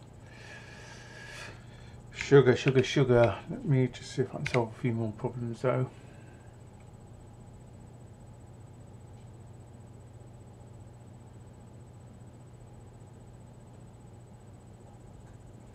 Mismatch type. Expected D, found B.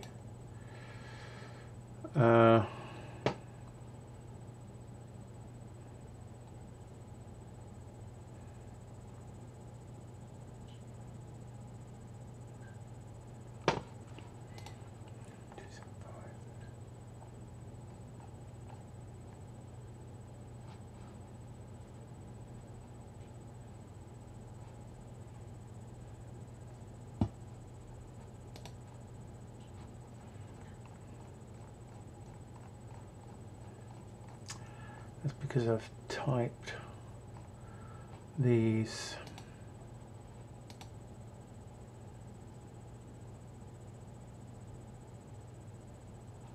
thinks that that's PD10, but it's not.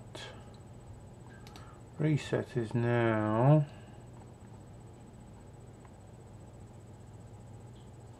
PD4.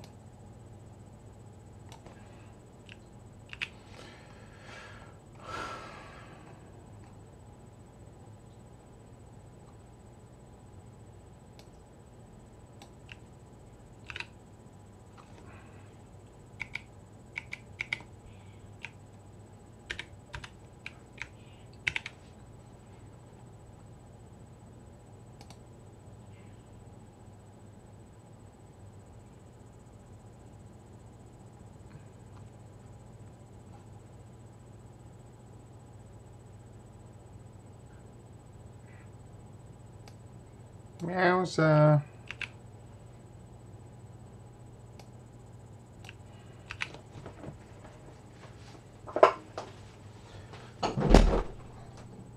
Coming through. You don't finish your supper. I would have been better off refactoring these. Damn it. Didn't think.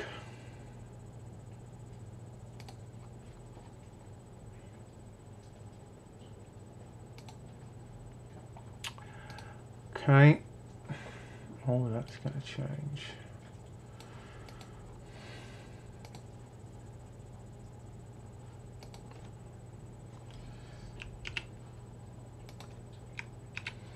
Just go through these one by one.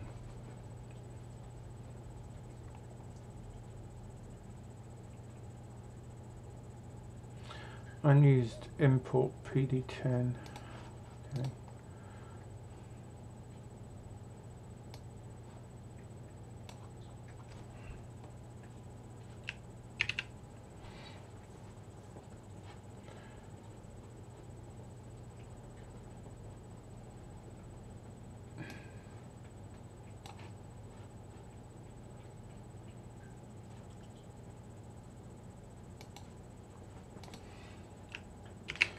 Just going through it slowly but surely.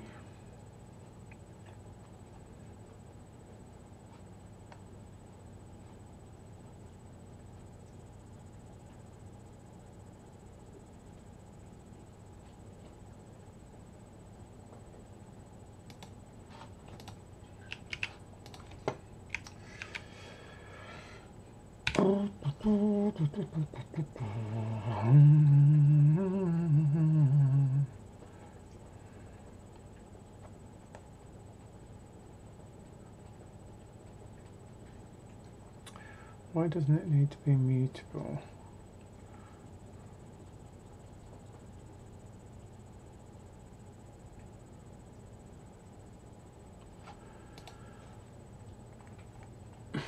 Surely it needs to be mutable if I'm using it.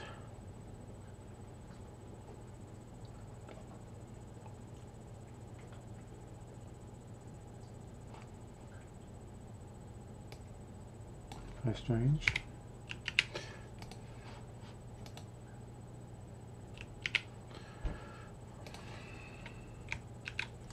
What you doing, Twinks? You want to go out?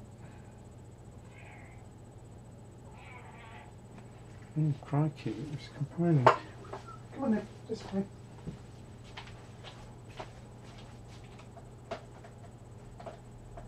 What are you doing?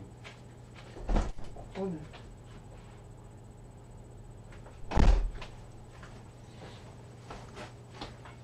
That actually compiled and tried to talk to the JTAG. Interestingly.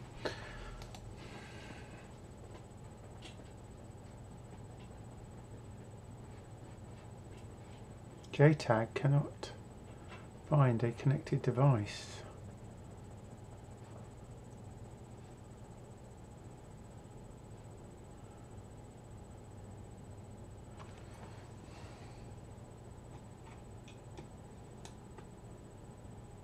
Ooh, that's not good. Check that the debugger is connected to the chip. If so, try using probe run with option connect and reset. Or if using cargo,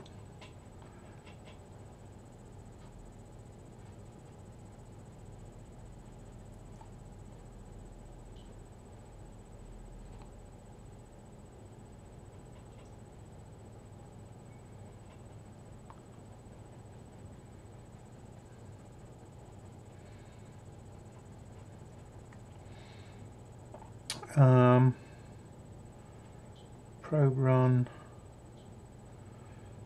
connect and reset.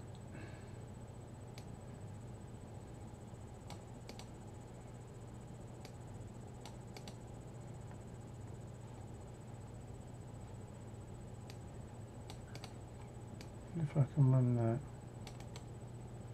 I can't remember which way around I'm running it.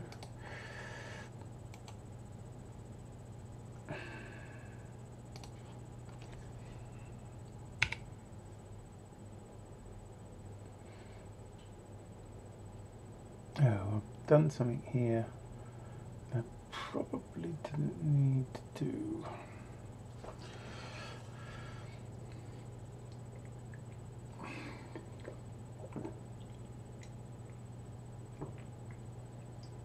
I hope I haven't permanently changed the configuration by doing that.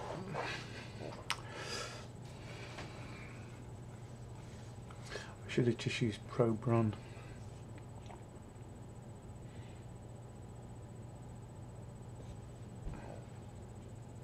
Oh shit.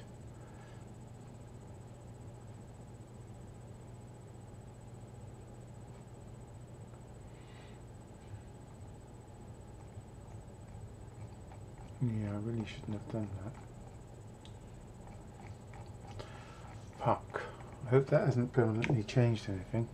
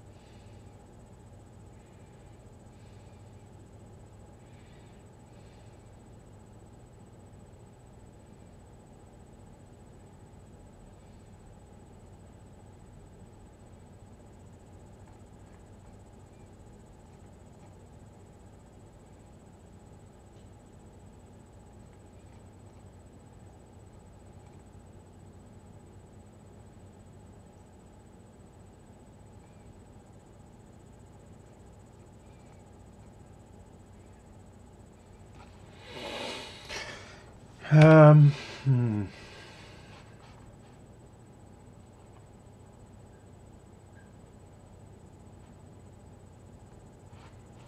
Let me just check some things here.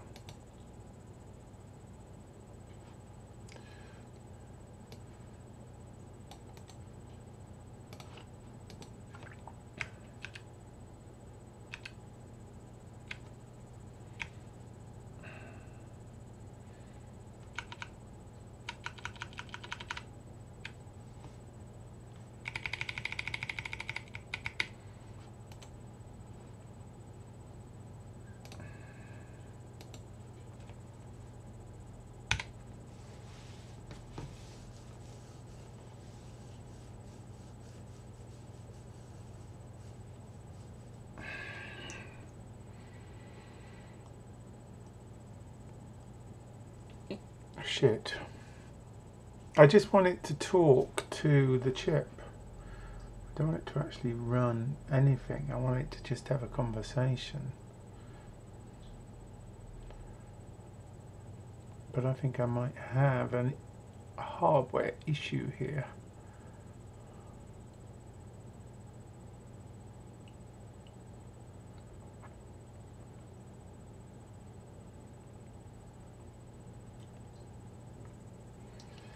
JTAG cannot find a connected device.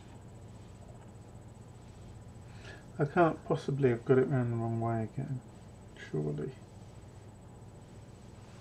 That would be bad to do that twice in a row. Laurie says, are you using the ST-Link version 3 for programming the STM32? Yes. Mine is currently unopened in its box. Well, I'll get you aboard if I can get this working.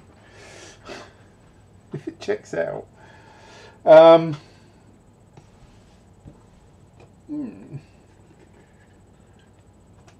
I assumed I fixed it last time, and maybe assumption's a bad thing. But that's not helpful.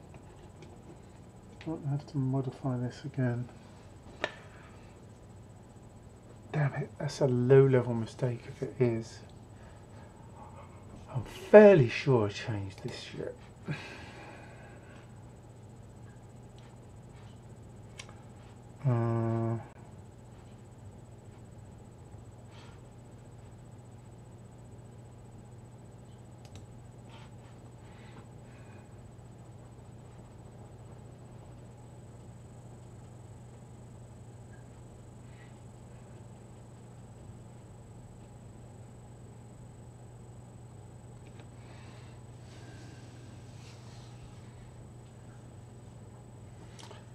I wonder.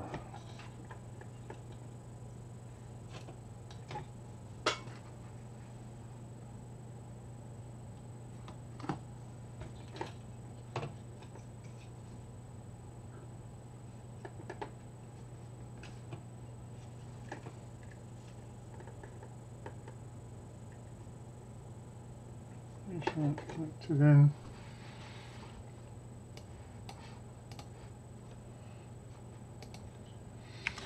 I didn't expect to get stuck at this point. It's a bit annoying.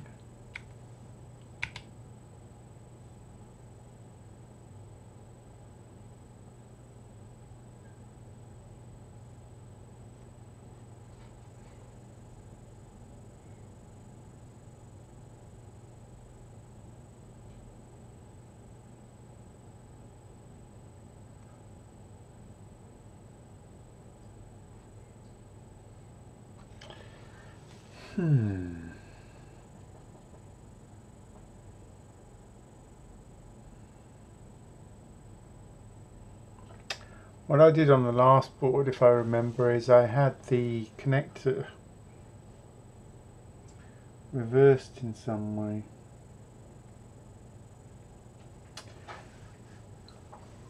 Oh,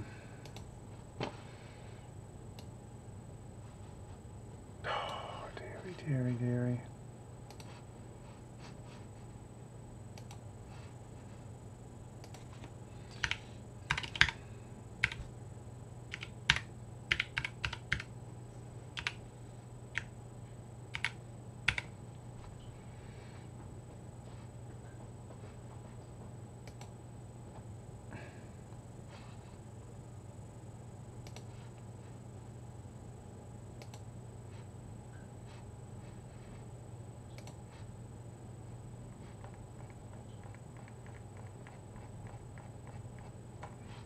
Oh, it's not in this document, is it?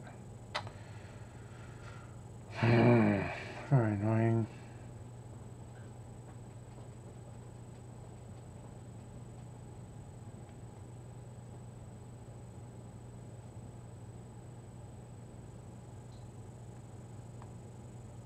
Oh.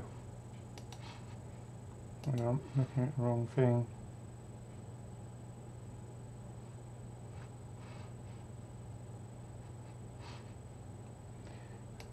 I'm just looking at the manual.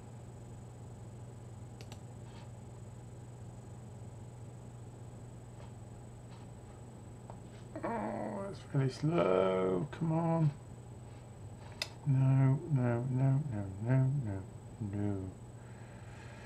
Why does it keep doing that?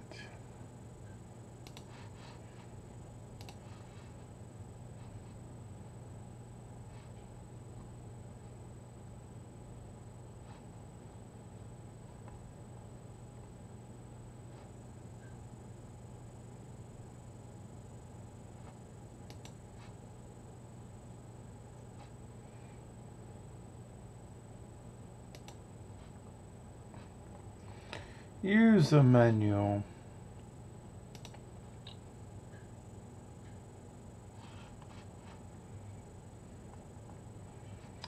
ST-Link, JTAG, virtual functions, board connectors.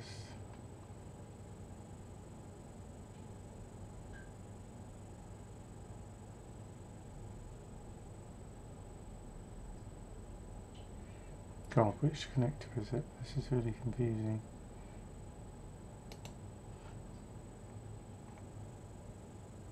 It's not 14, is it? It's 10.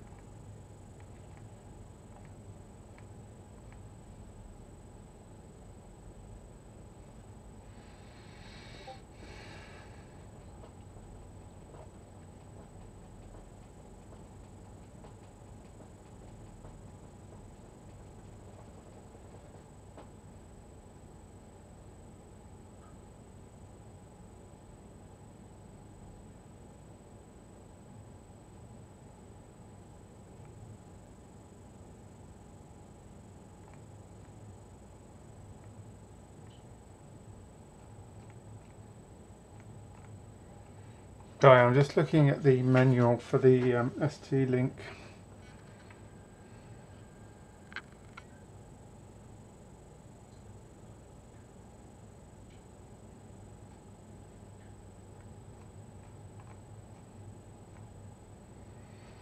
Here we go. Well, it's a 20-pin connector, that's not right. 14. VCC, SWDIO,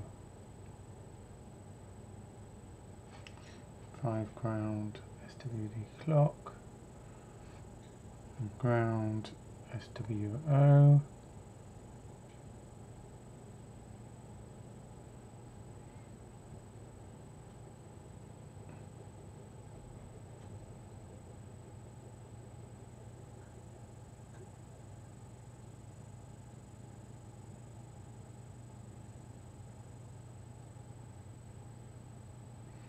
And 2 pins we don't use.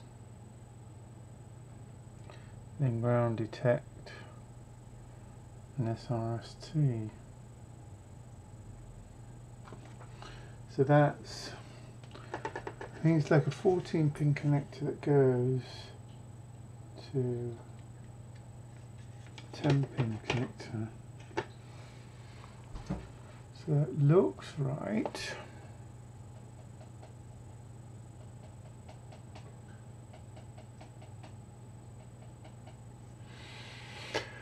Oh, good golly, Miss Molly.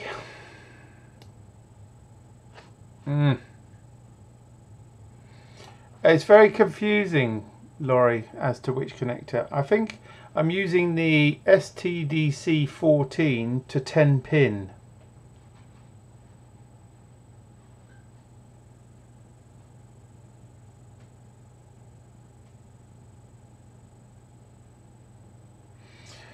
Which is a 14-pin connector underneath, but it ignores the first 2 and the last 2, leaving just a 10 in the middle.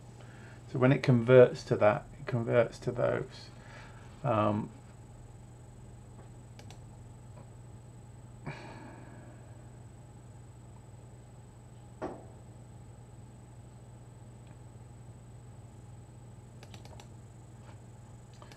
Let me show you the manual.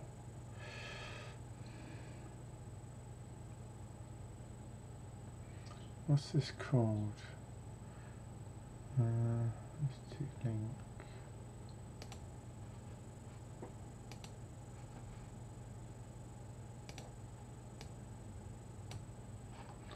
So that's what I'm looking at now, is that connector. It's actually underneath the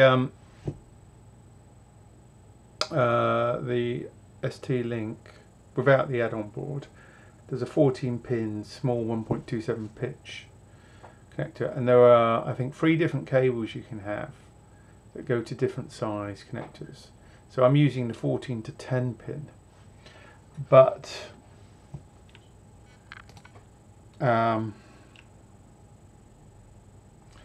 that is the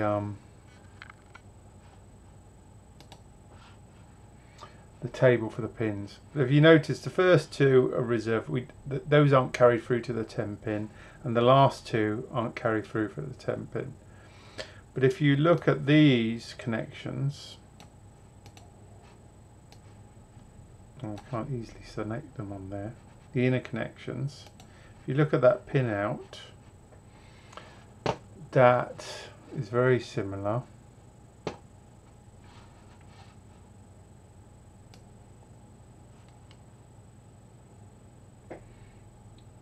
to these in KiCad. It goes 3 volt on one side, SWDIO, then 2 grounds, and you've got SW clock and SWO. Yeah, and then MIS2, and then you've got ground and reset. So if you go through these, that's exactly what you see on here. 3 volt 3 or VCC, SWIO, ground, SW clock, ground, SWO. These 2 are then messed out, and then it does ground detect and JNRST. So the wiring looks right from a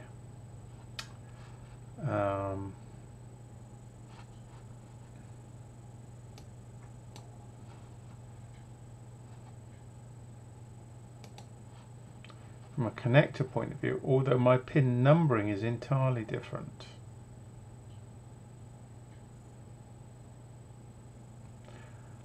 I'm wondering if I've somehow managed to flip this. Oh my golly, let's have a look.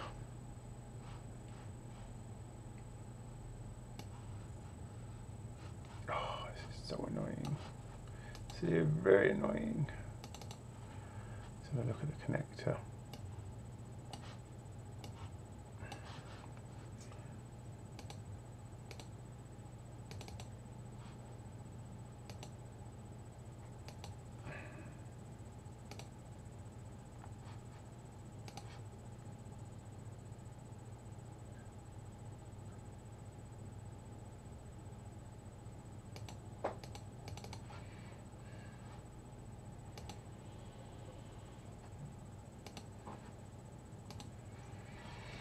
So if we look at this view here,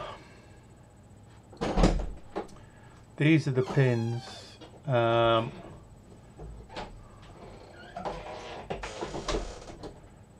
We've got SWIO 3 volt 3, SW clock ground, SWO ground, not used, 2 pins, and then SR, the reset, and then ground here. But that's a right angle, so that goes round like that. So these pins are the lower pins on the connector, and these are the upper row pins. Lower row, upper row, as exposed by the right angled connector. And it is a polarized connector, but I have assumed I've got it round the right way. I just wonder if maybe, I mean, these go to the right pins, these are right signals, so I don't think there's an issue there.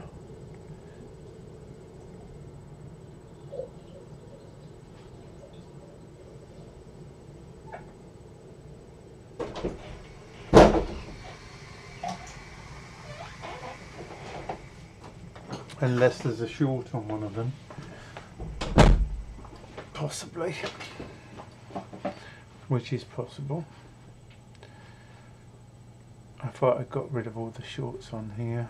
SWIO is there, SW clocks there, those are the important two. I could have a look at the board, see if I can see any shorts on there. I mean, if it was connected to this,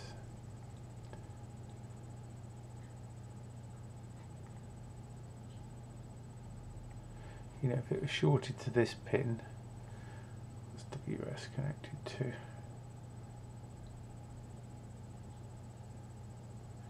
It's not connected to anything because that's connected to ESP32 in theory.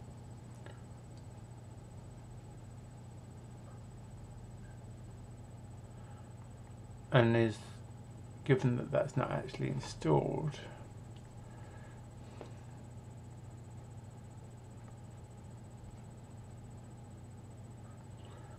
it shouldn't be a problem. And then the other one is this one, SWDIO.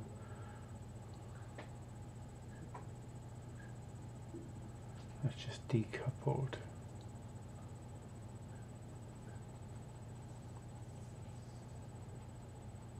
So that will be high 3V 3 or something. If it was shorted to that, that could mess with it. Or the USB.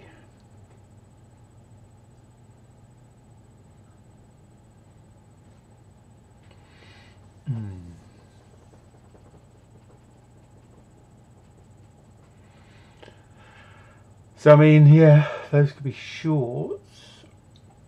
Or this could be messed up.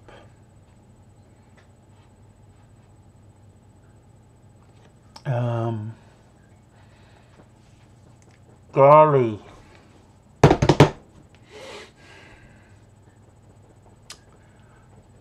Good golly, Miss Marley. I don't know where to start on this one.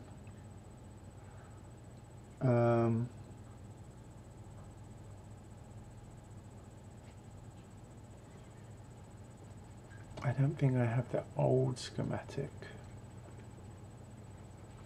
to compare it to.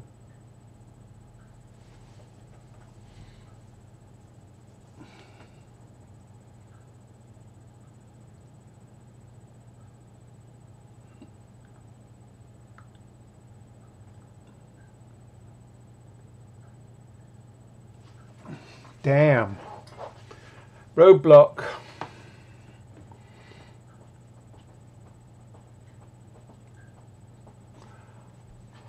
Let me commit these changes whilst I remember. Whew.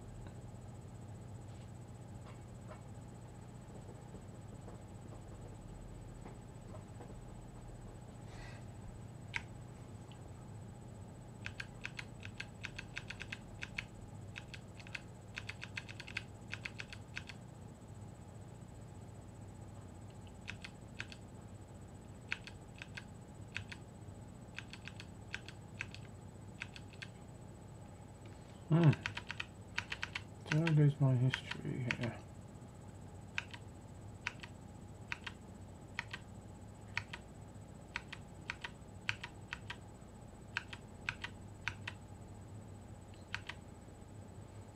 Maybe I did.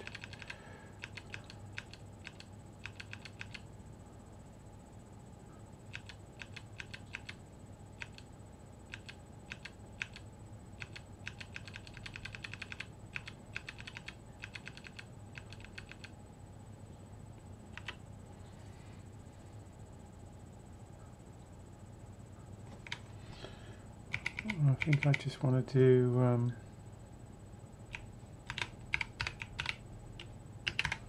that right.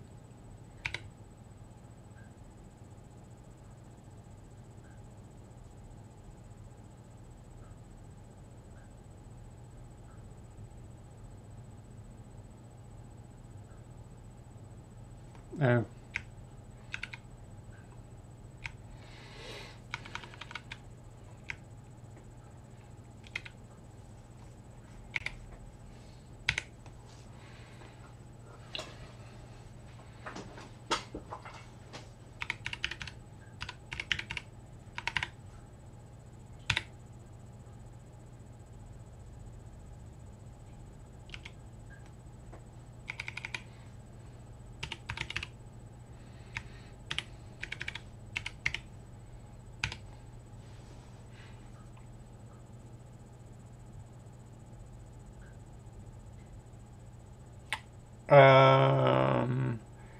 Is that because I've got it HTTPS rather than rather than Git? Bollocks. I'll have to change it. Excuse my French.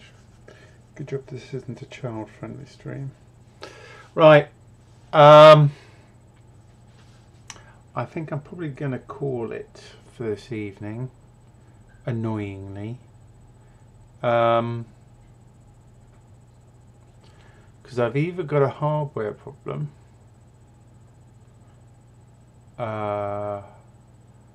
with the connector, or there's a short on the board.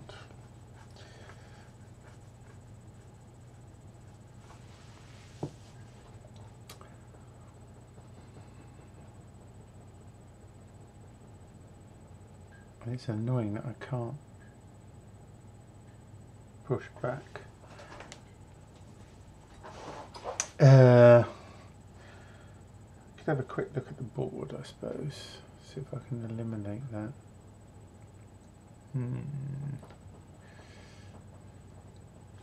Let's have a look. Just disconnect this.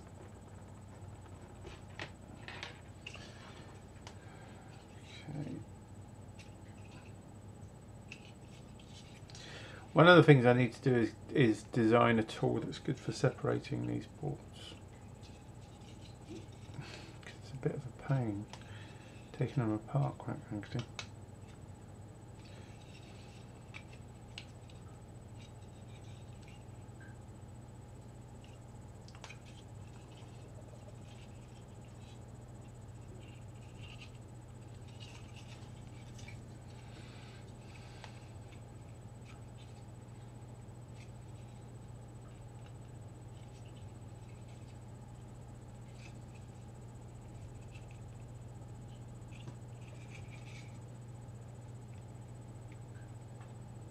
And there's 3 layers, it's more difficult to remove because you've got to be careful not to remove the tiles off the bottom. Let's have a quick look. So the pin I want to look at is the SWDIO, which is the 3rd pin in. 1, 2, 3, 4th pin in on the top. Hold on. Let's have a look under the magnification first, see if there's anything obvious. I was pretty careful, but there were a lot of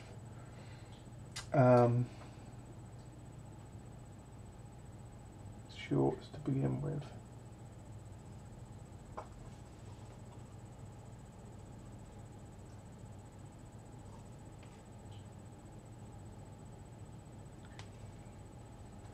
I was just testing for any heat, by the way. Tell you what would help is I could actually see through this magnifying glass. That would be nice.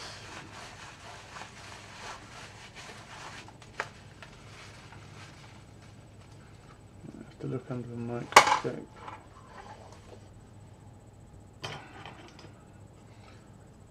So top fourth pin down. Looks clean to me.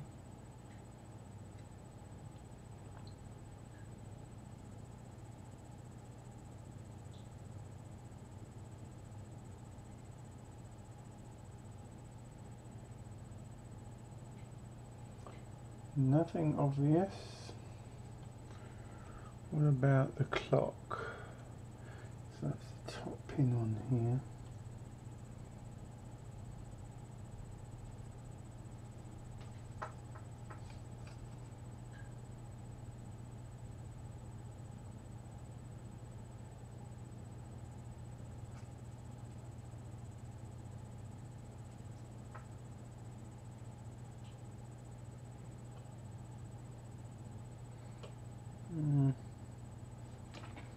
I might be seeing things now, wanting to see things. I can't see a short, that's for sure.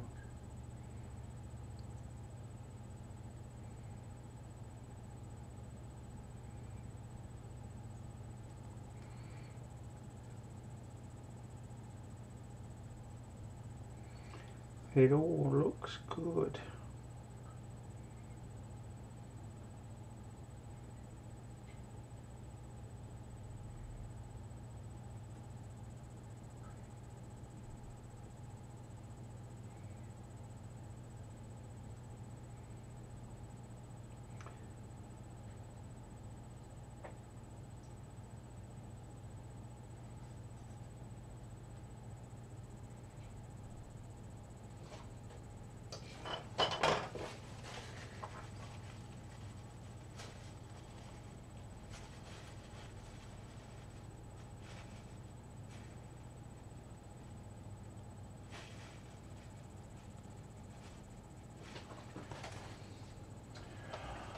I cannot see anything wrong.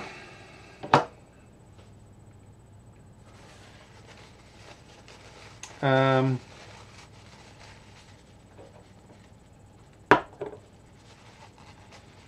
mean, I'm assuming the STM32 isn't fried, of course. It has been through a few heat cycles. And we'll just get rid of bridges and stuff.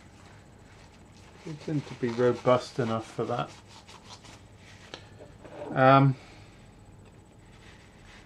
So nothing obvious upon inspection.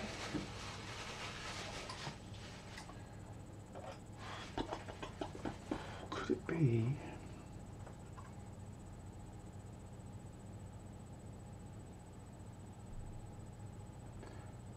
That the connector's wrong.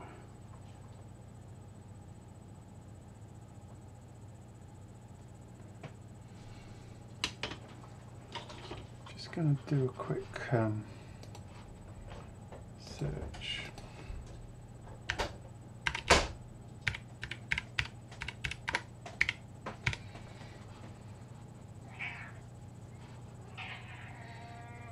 Oh, Twinkle, hello. Are you back? You come to help me debug my new board construction? No? That's a shame. I could do with some help. Do you want to go through?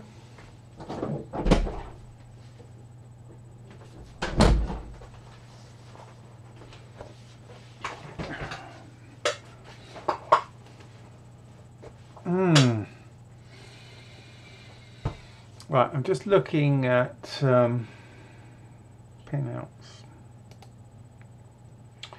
Standard pinouts. JTAG.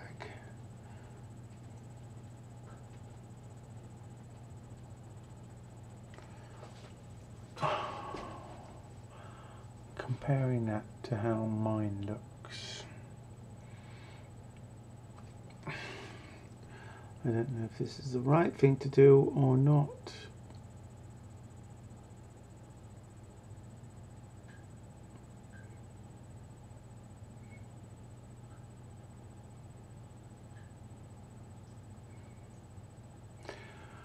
Well,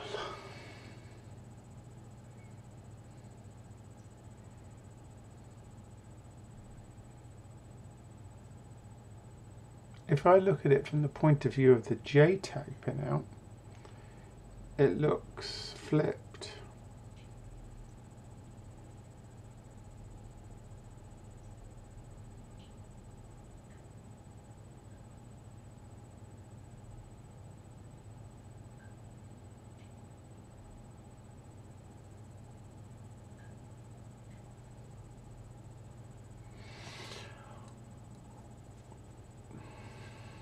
I wonder,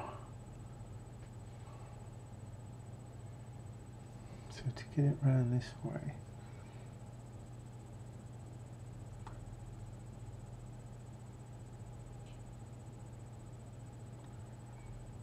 it looks like the rows and columns are flipped.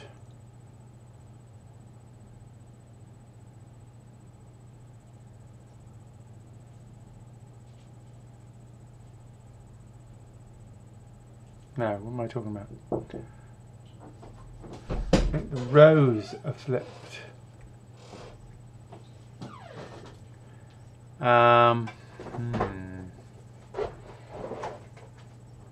I have flipped the rows? That would be bad. Don't explain why it can't talk to it. And I can't easily flip it on the connector.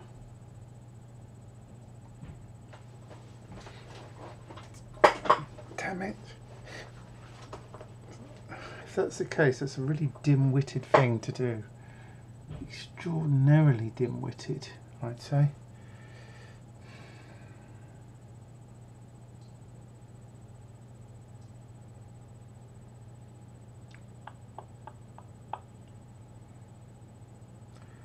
How would I flip the rows? I've already soldered in the connector as well, of course. One way would be to solder it on the other side of the board, but given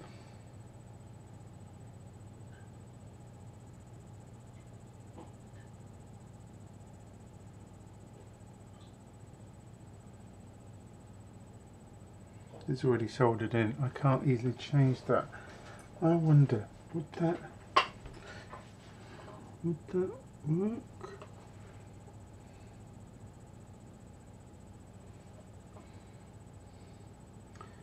I need to somehow test to see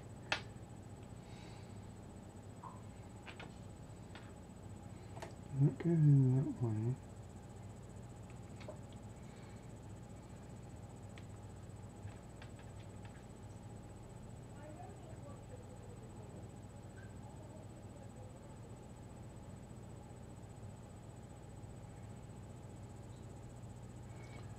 Volt free, grounds.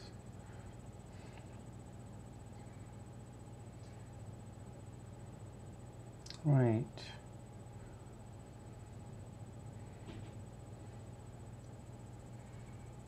No, wait a minute.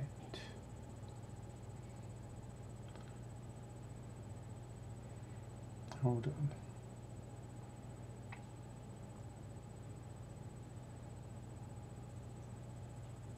It's not as simple as that.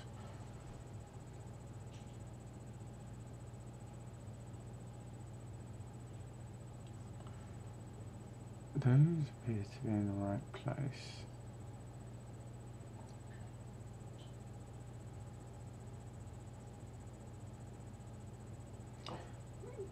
Looking at that, it looks like the columns are flipped, not the rows. What I'm doing is I'm looking at the standard JTAG pinout. Standard ARM JTAG pinout. Compared to what I have here. And actually in that case,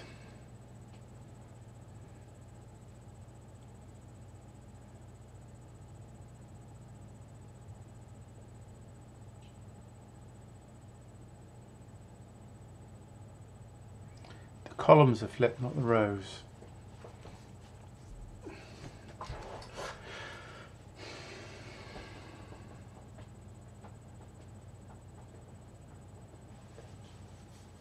God damn it.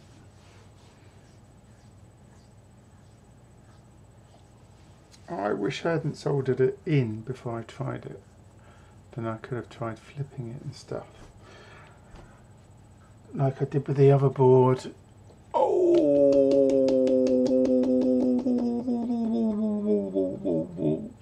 And I don't think I have any converters that go from 1.27 to normal headers so that I could do jumpers or something. Damn.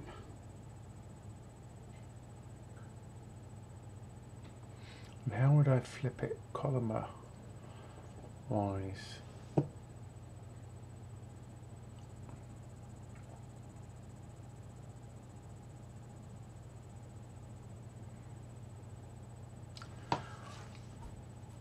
I guess I'd just solder it in from the underside. That would work.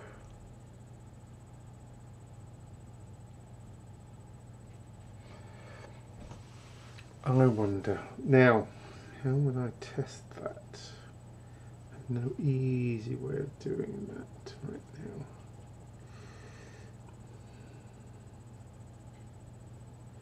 Times like this you need like a little patch, 1.27 mil patch cable. I might be able to make one up over the weekend or something, perhaps. I think that's what I've got to do. I'm fairly sure that I've muffed it and got the JTAG order wrong. That's what you get for manually making your own connector rather than reusing an existing one. Damn, that's annoying.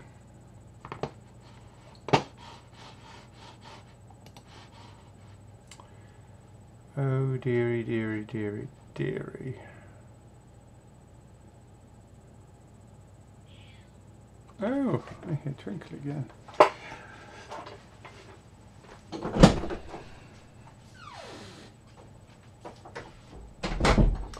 Right, I think I'm going to call it quits because it's been a long, long day. I'll have to have a look at this and I'll let you know. I might do another stream if I solve the problem. Okay, let's call it an evening. Sadness, I'm afraid. We only got so far. We know it's generally working, but we're stumped at the next stop. Right, okay, thanks folks. I'll let you know what happens down on Discord and I'll tell you if I'm going to stream again before Wednesday. But thanks for your patience in the interim. And I'll either speak to you down on Discord or on the next stream. Ciao.